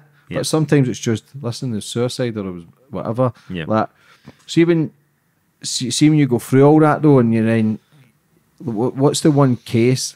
Because obviously, if you're doing them all the time, I'd imagine it becomes a norm. But what's the one case that sticks in your mind and you think you still get haunted by it? I think you remember them all. Mm-hmm. I think there's no particular one that haunts me. I think Tobin was always just, I never saw the victims, but that's just quite a, when you realise that there's so many other victims out there maybe, but I think they're all bad. I think the drownings still are the ones that probably haunt me more than anything. I had an interesting one in a garden in Boreham Wood, and again Mark called me, said, "Pete, I've got a job for you," and he said, "I'm going to send you some info, really confidential information now. It's all out. It's gone to court now." And we got a guy who's gone missing. He was about 90 years old. Son's suspicion of murder. We're going to nick him. And we're going to go and arrest him. We want you to do a full forensic search of the house, the loft, everything. And we're looking for a body. I said, okay. So 2 weeks later, we geared up. Police went in, arrested the son on suspicion of murder. I got on the radar. Anyway, I've quickly run the radar over the patio while the team are setting up. Nothing under there, nothing under there. And I thought, where am I going to start? You always start at place what's least overlooked from the neighbour, because the neighbour was the nosy neighbour who said, I believe that he's buried him in the garden. And when it was reported to the police initially, they said, no, he's gone to Poland.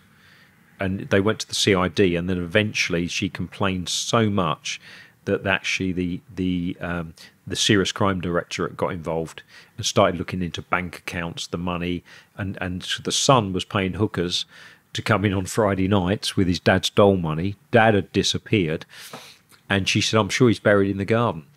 So anyway, started using the radar, looking around.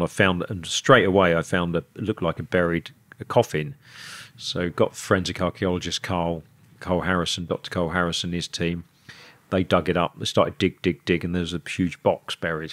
I'm thinking the guy's either a midget because the box was only so big, or he's been dismembered, or he's been completely folded in half. And I'm thinking, crikey, I've only been here 10 minutes and I found it. Good job. So then Carl started opening the box, and inside there was this dog wrapped in plastic with a little rose on it. And he perfectly buried the dog. Now, that could have been a decoy, because I always gone about decoys.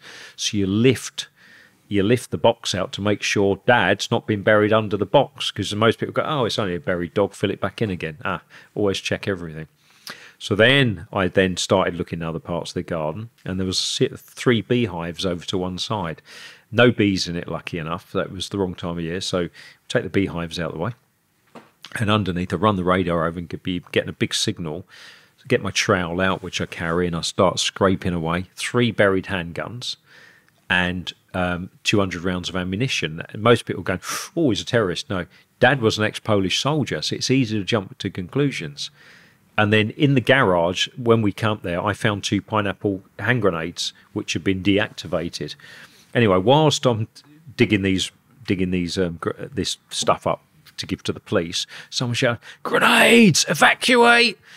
And I'm going, "It's all right. I've checked them earlier. I'm ex-military. They're dummies. They're deactivated. Evacuate!" And I said, "I can tell you now, they're deactivated. Evacuate." So everyone's all outside the road. They've put cordons around. They've called the EOD in from Didcot. The Army Bomb Disposal boys turned up. Sergeants walked in. I said, "Hi, Sergeants." I said, "Do you want a coffee?" I said, "I've checked them earlier." He walked straight over and he said, "Yeah, you're right." Anyway, that was that. Got back to work again. The other stuff got taken away. Up in the thing, someone shouted from the top bedroom, "Grenades! Evacuate!" I go, "Not again." Exactly. Bearing in mind the team had already started driving back to Didcot. Next minute you go, dee-dah, dee-dah. They turn up their unmarked white truck, get out, come straight in the bedroom. 2 more dummy grenades, you know. He was a sex soldier. He was just collecting them as mementos, you know. So anyway, we cracked on there, got 4 days. The SIO said, "I want the patio dug up." I said, "He's not under the patio. I want it dug up." I said, "That's going to take us about 4 days, a big job. I want it dug up." Okay, we'll dig it up. So everyone's police asked, Kango hammers, rip the pattern, nothing there. He said, "Right, that's it. He's not here. I want everyone wrapped up and leave the scene." I said, "Well, I'm not going to go until I'm not going to put my name to this job until I've searched every inch of this garden. I've got all this bit to do behind the greenhouse." He said, "Well, I'm off for the weekend. I'm doing a dance." And yeah, funny looks from the police officers going, "Okay, Governor." So he drove off. And then I got the radar and we moved this barrel and then went over the rear path. I got a big reading. I said to Chris, "Oh, that looks good. Give me the magnetometer." So I went the magnetometer over there. I said, "I think we might have found it." Anyway, we lift the slabs up, got the archaeologist, dig down, and it's actually in the book. It's actually at the grave, is actually in the book. Incredible. Anyway, I found him. And that's a great feeling when you actually do that, and that's looking down into the grave. That's me looking down into the grave. I can't pronounce his name. He was a Polish gentleman, and so you just got to be determined, you know. So what's that feeling then when you find someone? Well, it's just. Is that a sense of relief, or is that a sense of job done? Yeah, it's a sense of relief, and the rest of your family want to know where, you know, potentially Dad is. I mean, he was 90 years old, and I go into so much detail. I ask so many questions of people because I'm always suspicious of everyone. And when I do these jobs, I don't trust anybody. I'm sort of, and I keep asking lots of questions. I was confident that he was there. And obviously the SIO went away and they had to ring him. He was halfway down the M40, whatever, and he had to come back up again. You've clearly got a gift for something. It's like I wouldn't maybe a calling, but you've got it's like a feeling. Yeah, something's not right here. Like, yeah. Do you feel like a sort of gift where you think where you can work on your feelings instead of actually using equipment? Do you feel that? Yeah, I do. No, I do, and that's what I'm doing with Marie McCourt, Helen McCourt murder, because Sims is dead now. He will never give up where she was, but I can't use equipment in the woods. I can't use ground radar because, firstly, it's 30 odd years ago, and Marie, the technology, lots of tree roots in the way. But where I live on the farm, I've got alpacas, and when they die naturally, I always say that, when they die, I bury them with the JCB, and I teach forensic students about grave depressions. So I've got a keen eye for finding graves. So one of the other ones which I talk about in the book, it's in the prologue actually, is Kate Prout. So Julia Marogna, she was the senior investigating officer. I was in London. I got a call, and Pete, I've got a job for you, urgent. And I said, "What is it?" I've got a miss per. We've ballsed the search up. She said she was absolutely effing and blinding at me down the phone. And Julia's brilliant. I've worked with her on so many cases because she used to be on the national database. and said, I need you down here like now. I said, I'm in London, I can't, in the morning. Okay. So I flew the helicopter down there, landed in the field. She come and greeted me, quick selfie. She wanted by the helicopter, walked into the wood. I said, right, what have we got? So husband has admitted to the murder. He said, we got 5 pheasant pens. He said he buried her in front of the pheasant pen. Okay, where's the pheasant pens? Said they've been ripped up. Who ripped them? Who dug them up? They've been dismantled. Who done that? The team on site and the archaeologists. I said, why are they digging over there? And they were literally digging this whole area up. I said, right, all stop. I need time. So the SIO goes, everybody stop work. That's it. And he got rid of everyone for the night. Everyone shut the site down. It was guarded by a scene guard. And I said, look, we got to go back to the beginning here. Right, pheasant pens, where are they? So we walked over to where the old pheasant pens were. Now, bearing in mind, they had ground radar. They had archaeologists who said there's no disturbed ground. And I said, well, let's get the pheasant pens, because he said when he buried her, he put his jacket on the pheasant pen like this. They're like corrugated iron, 4 posts, corrugated steel. And he hung his jacket and he put his torch up there so he could see what he was doing on a big farm. That's where he buried her. So we put the pheasant pens back together, found the holes, put them back exactly where they were. Not just the 4 posts, not the tin, just the 4 posts. And we put them all in a line. I said, right, what we got to do is draw a semicircle round in front of each one. She'll be there. But the archaeologist said they've searched it. I said, well, sorry, but that's what I'm telling you. Anyway, so I said, Chris, get the metal detector. And I had to go back. I had to go back because I had another urgent job to look at. And I said, Chris, get the metal detector, and I want you to go over this area with our powerful metal detector. She's buried in a watch, apparently. Still got a watch on, and we may even pick her up. But the thing is, it was just like a sand material. So, you know, it's like when you dig a sandcastle for your kids on the beach. You've got a sandcastle, you've got a hole, and as the tide washes back in, that sand just all joins back together again. It's like no hole's been there. Mm-hmm. Yeah, clay, seen that on the audiobook. Yeah, clay is totally different. Clay will just be lumps of clay, and you get sticks buried and everything else. So anyway, I got a phone call from Chris. He said, we've got her. Following morning, and the archaeologist dug her up, and that's where she was, and we got a reading from her watch, and she still had her watch on her. And it's just having that ability to go in, take control of everything, and then actually start asking questions, because I've done so many of these. You know, I've done one in Ealing where the Met were searching for a body under a floor, and I wasn't very popular with them for some reason. I never met the person. Not going to name her, but didn't want me there. And and the SO said, I've asked Peter to come in and search. That's what I want done. We're looking for a body. So we checked the back garden, found a buried hammer and a crowbar. And I said, then I need to get under the bedroom floor. I need to search this. We've done it. And I said, well, I need to do it. She said, we don't need SGI or Peter Faulding here. Thank you very much. You can go. We've searched it 3 times.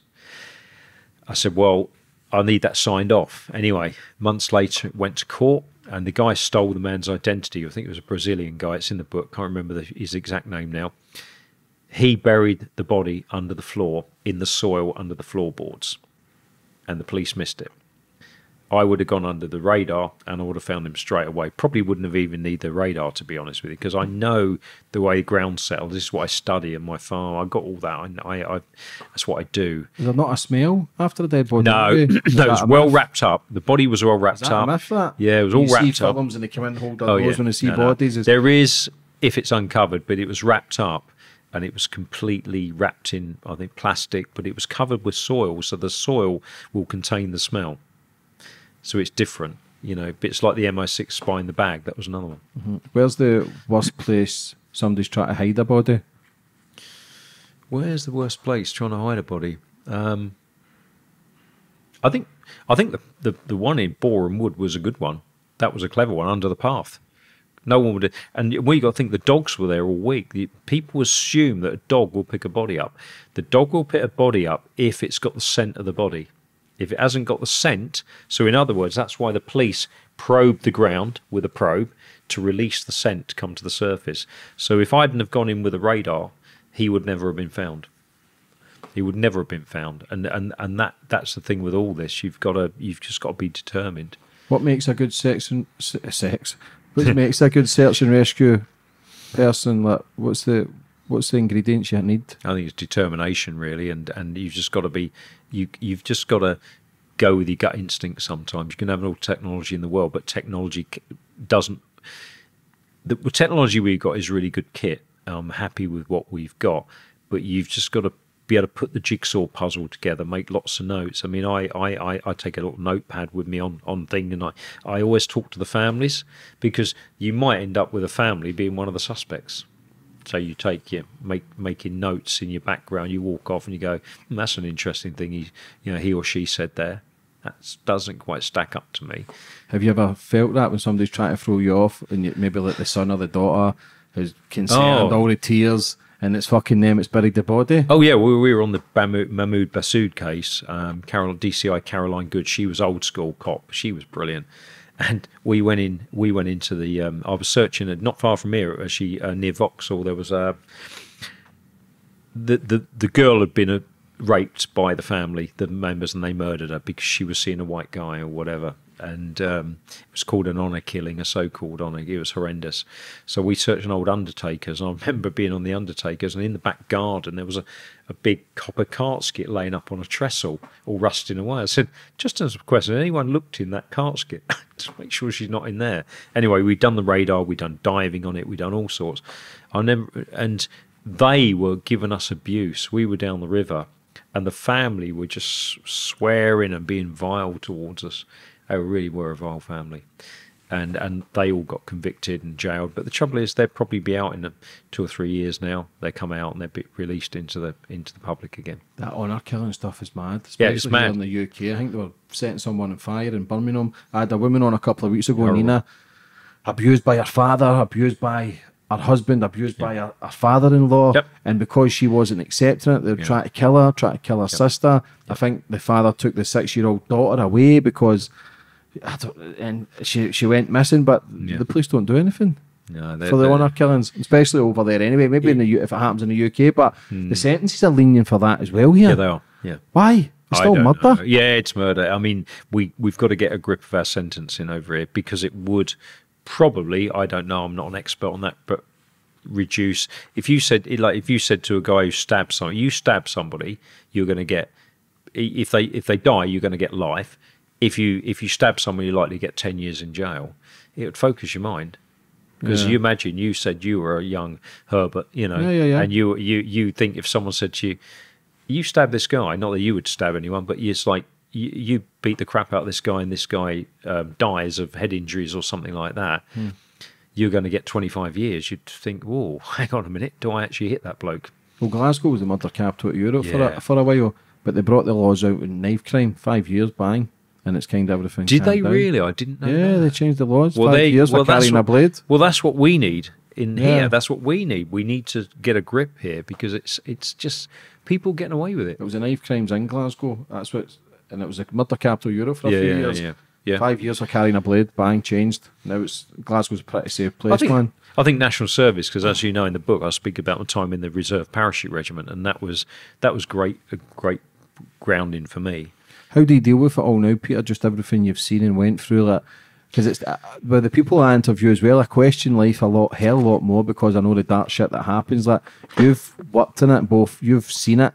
I only hear the stories. Maybe affect me in time. I don't know. But hearing all the dark stuff, but you've seen it. So, how do you kind of balance the lifestyle with sitting in the garden with the kids to be then going digging up young girls and boys?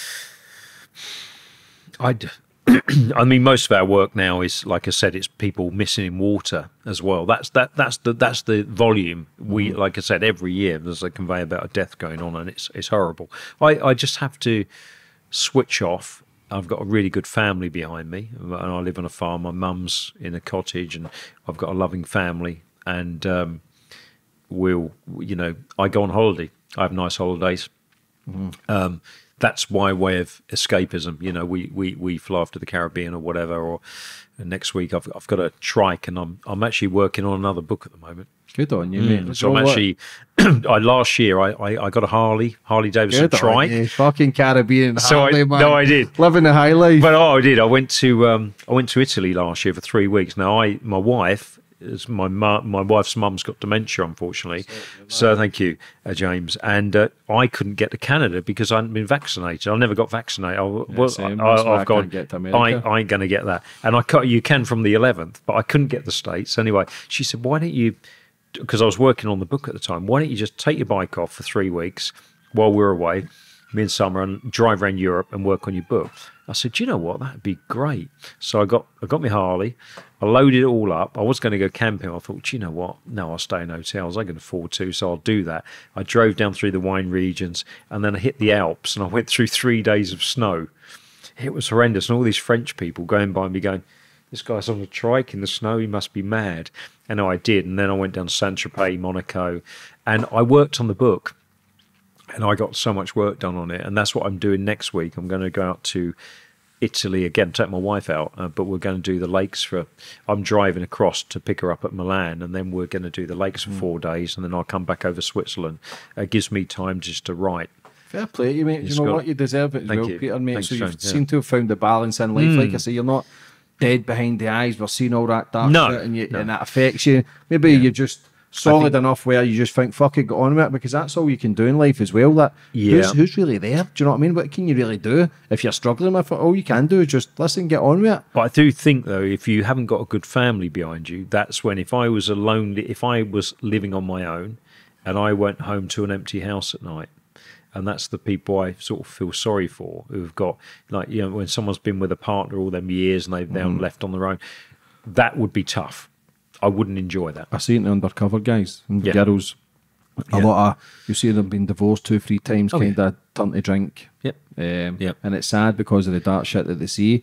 For anybody that's watching, Peter, that's maybe likes to go out and paddle boards and jet skis, like, what advice would you have for them? I would say anyone, if you go near water, wear a life jacket. Don't think, if you think you go skiing, we'll ski. We wear a helmet now.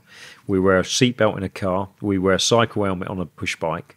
And it's just, you will not swim in the sea for long. If no matter how good a swimmer you are, if the sea gets choppy or you fall off your paddleboard or your boat sinks or whatever, you're going to die. You're going to drown.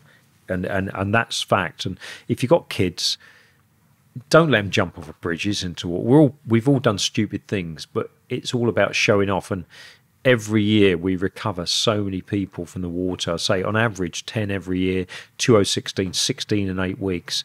And it's only when you see this. So what I'm doing at the moment, I'm working on a water safety video and I want to get that out free. It's not a commercial venture. It's just so it can be put out on TikTok and all the channels, and that's not my field. But it can be shared and shared and shared, and people can either listen or they know. But it's the adults, when I deliver the life jackets to the schools, I say to the kids that, hands up whose mummy and daddy's got paddle boards, and they go like this. How many of them got life jackets? 1 or 2 hands go up, because they just buy these things and no one advises them, and they just paddle out, and there's so many deaths on them, you know. Don't not do it, just buy they're 30 quid. Part of safety. It's just not worth it. Like if you went in Loch Lomond, put your kids in a life jacket, but yourself, because it's not cool not to wear one. People think, oh, I don't want to, I'm well hard, I don't want to sort of go out there without a life jacket. But we're the people. And one quick one, you know, I was with a little lad a couple of years ago, and we got called to an incident late at night, and his dad fell over the side of a boat, and he was left in the middle of the river. They're fishing, floating until he got rescued. He was in the boat, and I said, I need to speak to the son. Had gone, he got taken home that night. It was 11, 12 o'clock at night, and we said, look, we're going to have to come back in the morning. I need to get a witness here, because we could end up getting either downriver or upriver, don't know where we're searching. And I went over with a police officer, spoke to the little lad, said, tell me where Daddy fell in the river. And I said, I know it's difficult. And he came over and he said, he fell in there. So I went and got the team. We got the sonar together, and I knew straight away I'm going to find him. And I towed the sonar up, first sweep, there he is, put the shot line in, and I've got a beautiful sonar image of him on the bottom. So we put the line down so that my diver can then go down. And then I had to go and tell the family. And I thought it's only right that I go and talk to the family. So I went over, and I remember speaking to Mum and the wife, his mum and wife, and I went over to them. So fortunately, I've got some bad news that we've located him. And two of these, mum and daughter and wife, just collapsed literally in front of me. And all the friends grabbed him. I was with a police officer, and I just had to do a U-turn, tears running down my eyes, and I just walked up, and it's just so difficult. And it's only when you see these people, and you see these people drowned, and they're staring at you, and that's why I'm so passionate about water safety.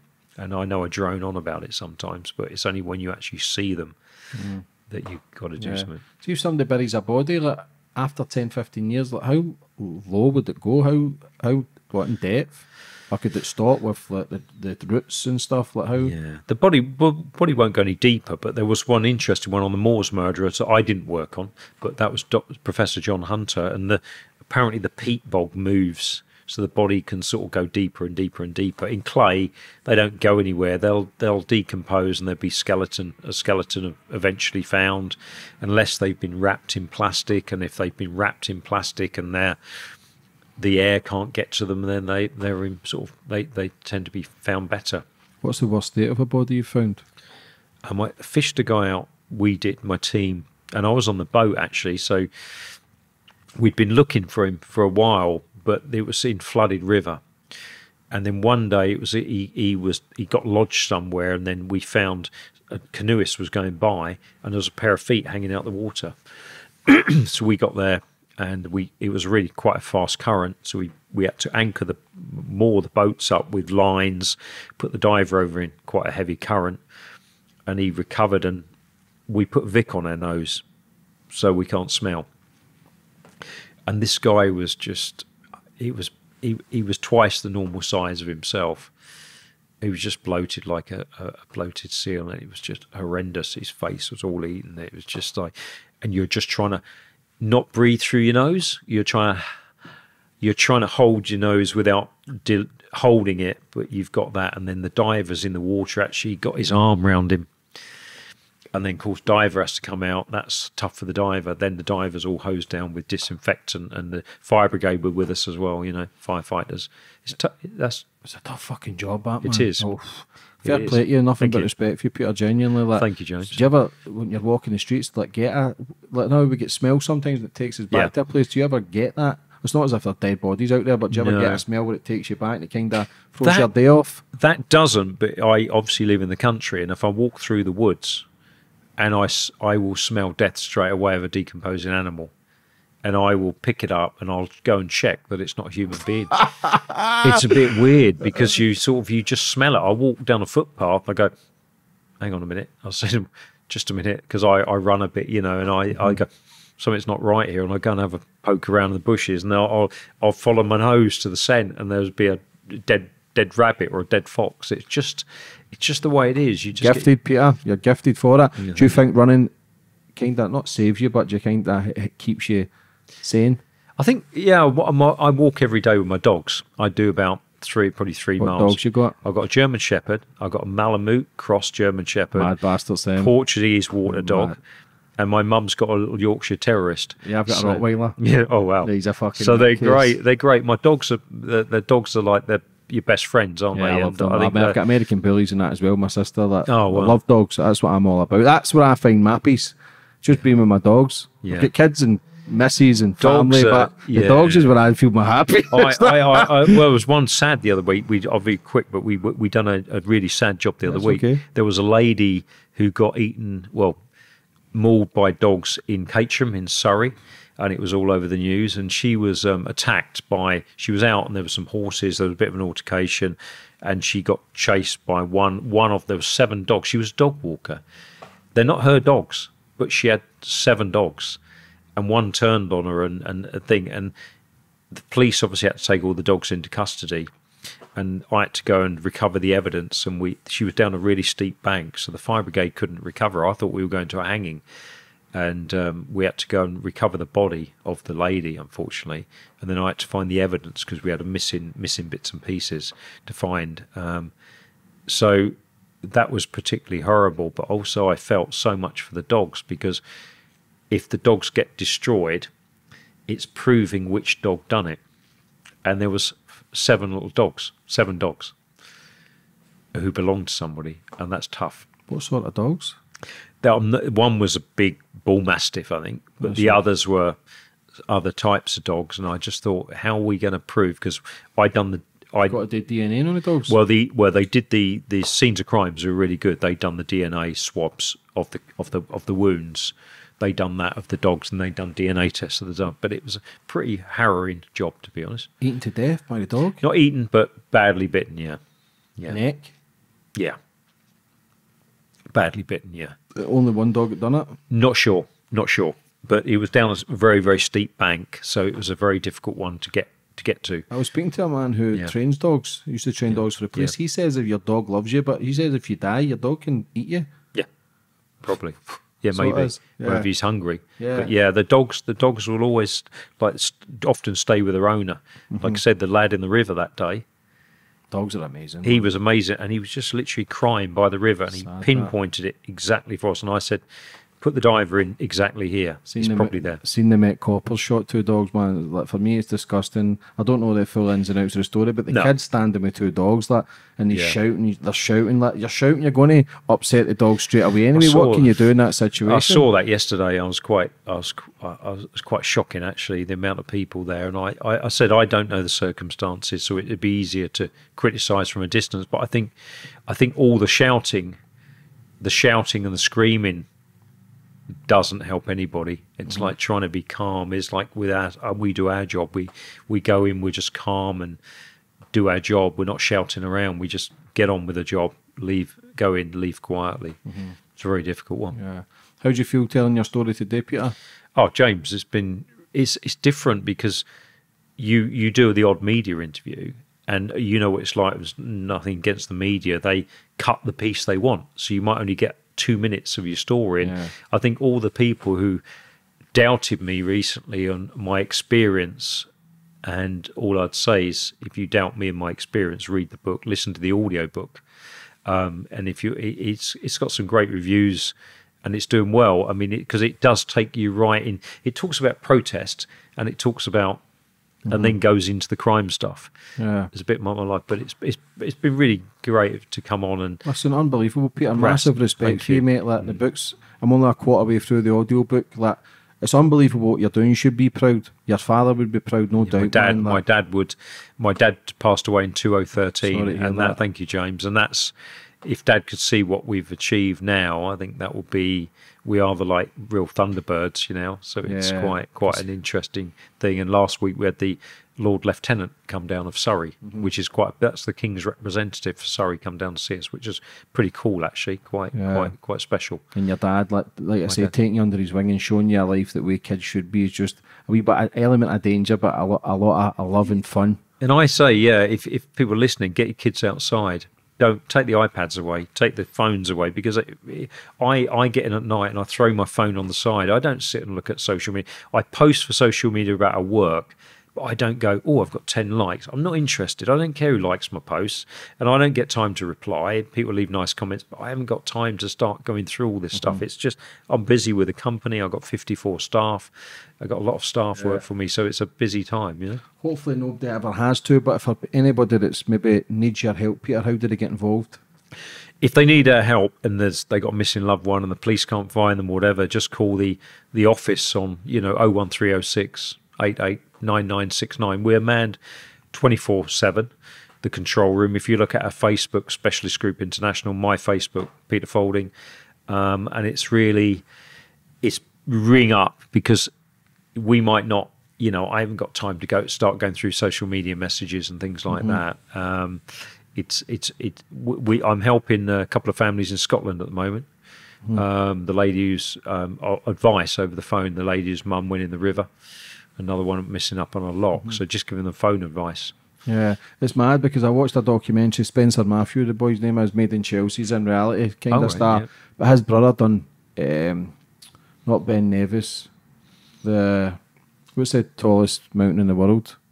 Oh, Everest. Mount Everest, and his brother passed away there 15 years ago, fell, but they took a rescue team out. They never found him, but they found other bodies, and they took the bodies to the families, because even though they die, it's not a case of people rescuing the bodies, because it costs so much to go there and find the bodies. It's not a case of, I'll bring the bodies back to the family. So they couldn't find the brother, but they done an amazing thing and took the body back to one of the brothers in, I think it was maybe like Tibet or whatever. That's pretty special. So it was quite hard-hitting documentary, powerful, man. I'll have to watch that. Yeah, you'll like it. So it's mad that bodies can be left there for 10, 20, 30 years, and they were going by the jacket, but the colouring would have wore off. Sure. But they were going for with the make of the boot, which was in the 90s or something, and they never ever found them, because obviously the snow, the mountains, and the temperature, but it's fascinating stuff what you people do, man. Like, unbelievable. That people, it's good that people can get an understanding of the shit that you have to go through, the abuse that you have to take, and you're out there trying your hardest to try and give peace and to some families and some kind of closure, whether it's a kid who died 20 years ago, and that's the mad thing, that you're giving closure to people who can kind of, they'll never ever move on, but it gives them some sort of peace that, okay, I've got my son or my daughter back. Yeah, absolutely, Joan. No, we do the best we can. But I must say, I've got a great team around me who I work with, so they're on call 24/7. And we're there. We never know when we're going to get called. Yeah, fair play. Yeah. Would you like to finish up on anything, Peter? I'd just like to say, keep up the good work, what you're doing. But no, thanks for just a nice, relaxing chat. Yeah. You know, it's good to be able to just talk normally and have a laugh, as well. Because whenever I talk, I'm always the Grim Reaper. Because it's all about dying and everything, dragging people out of rivers, which is obviously, there's a lot of gallows humour goes on, because you have to. If not, you just crack up. Yeah. And where can people buy your book? They can buy it on Waterstones, all good bookshops. You can get it ordered, and also it's available on Audible. It's 8 hours and 15 minutes on Audible. It's read by Simon Darwin, who's the narrator. I couldn't narrate it. He's got the gift. He's an actor, so he narrated it. And it's on say Amazon anyway, on Audible, Amazon, Kindle. It's all there, and hopefully you enjoy it. I'll leave the link in the description. Peter, listen, phenomenal Thanks what a lot, you're John. doing in No, life. thank Proud you. of you. No, thank you very much. Best for the future. Yeah. Cheers, James. Thanks Peter. a lot. Take care. Cheers, James.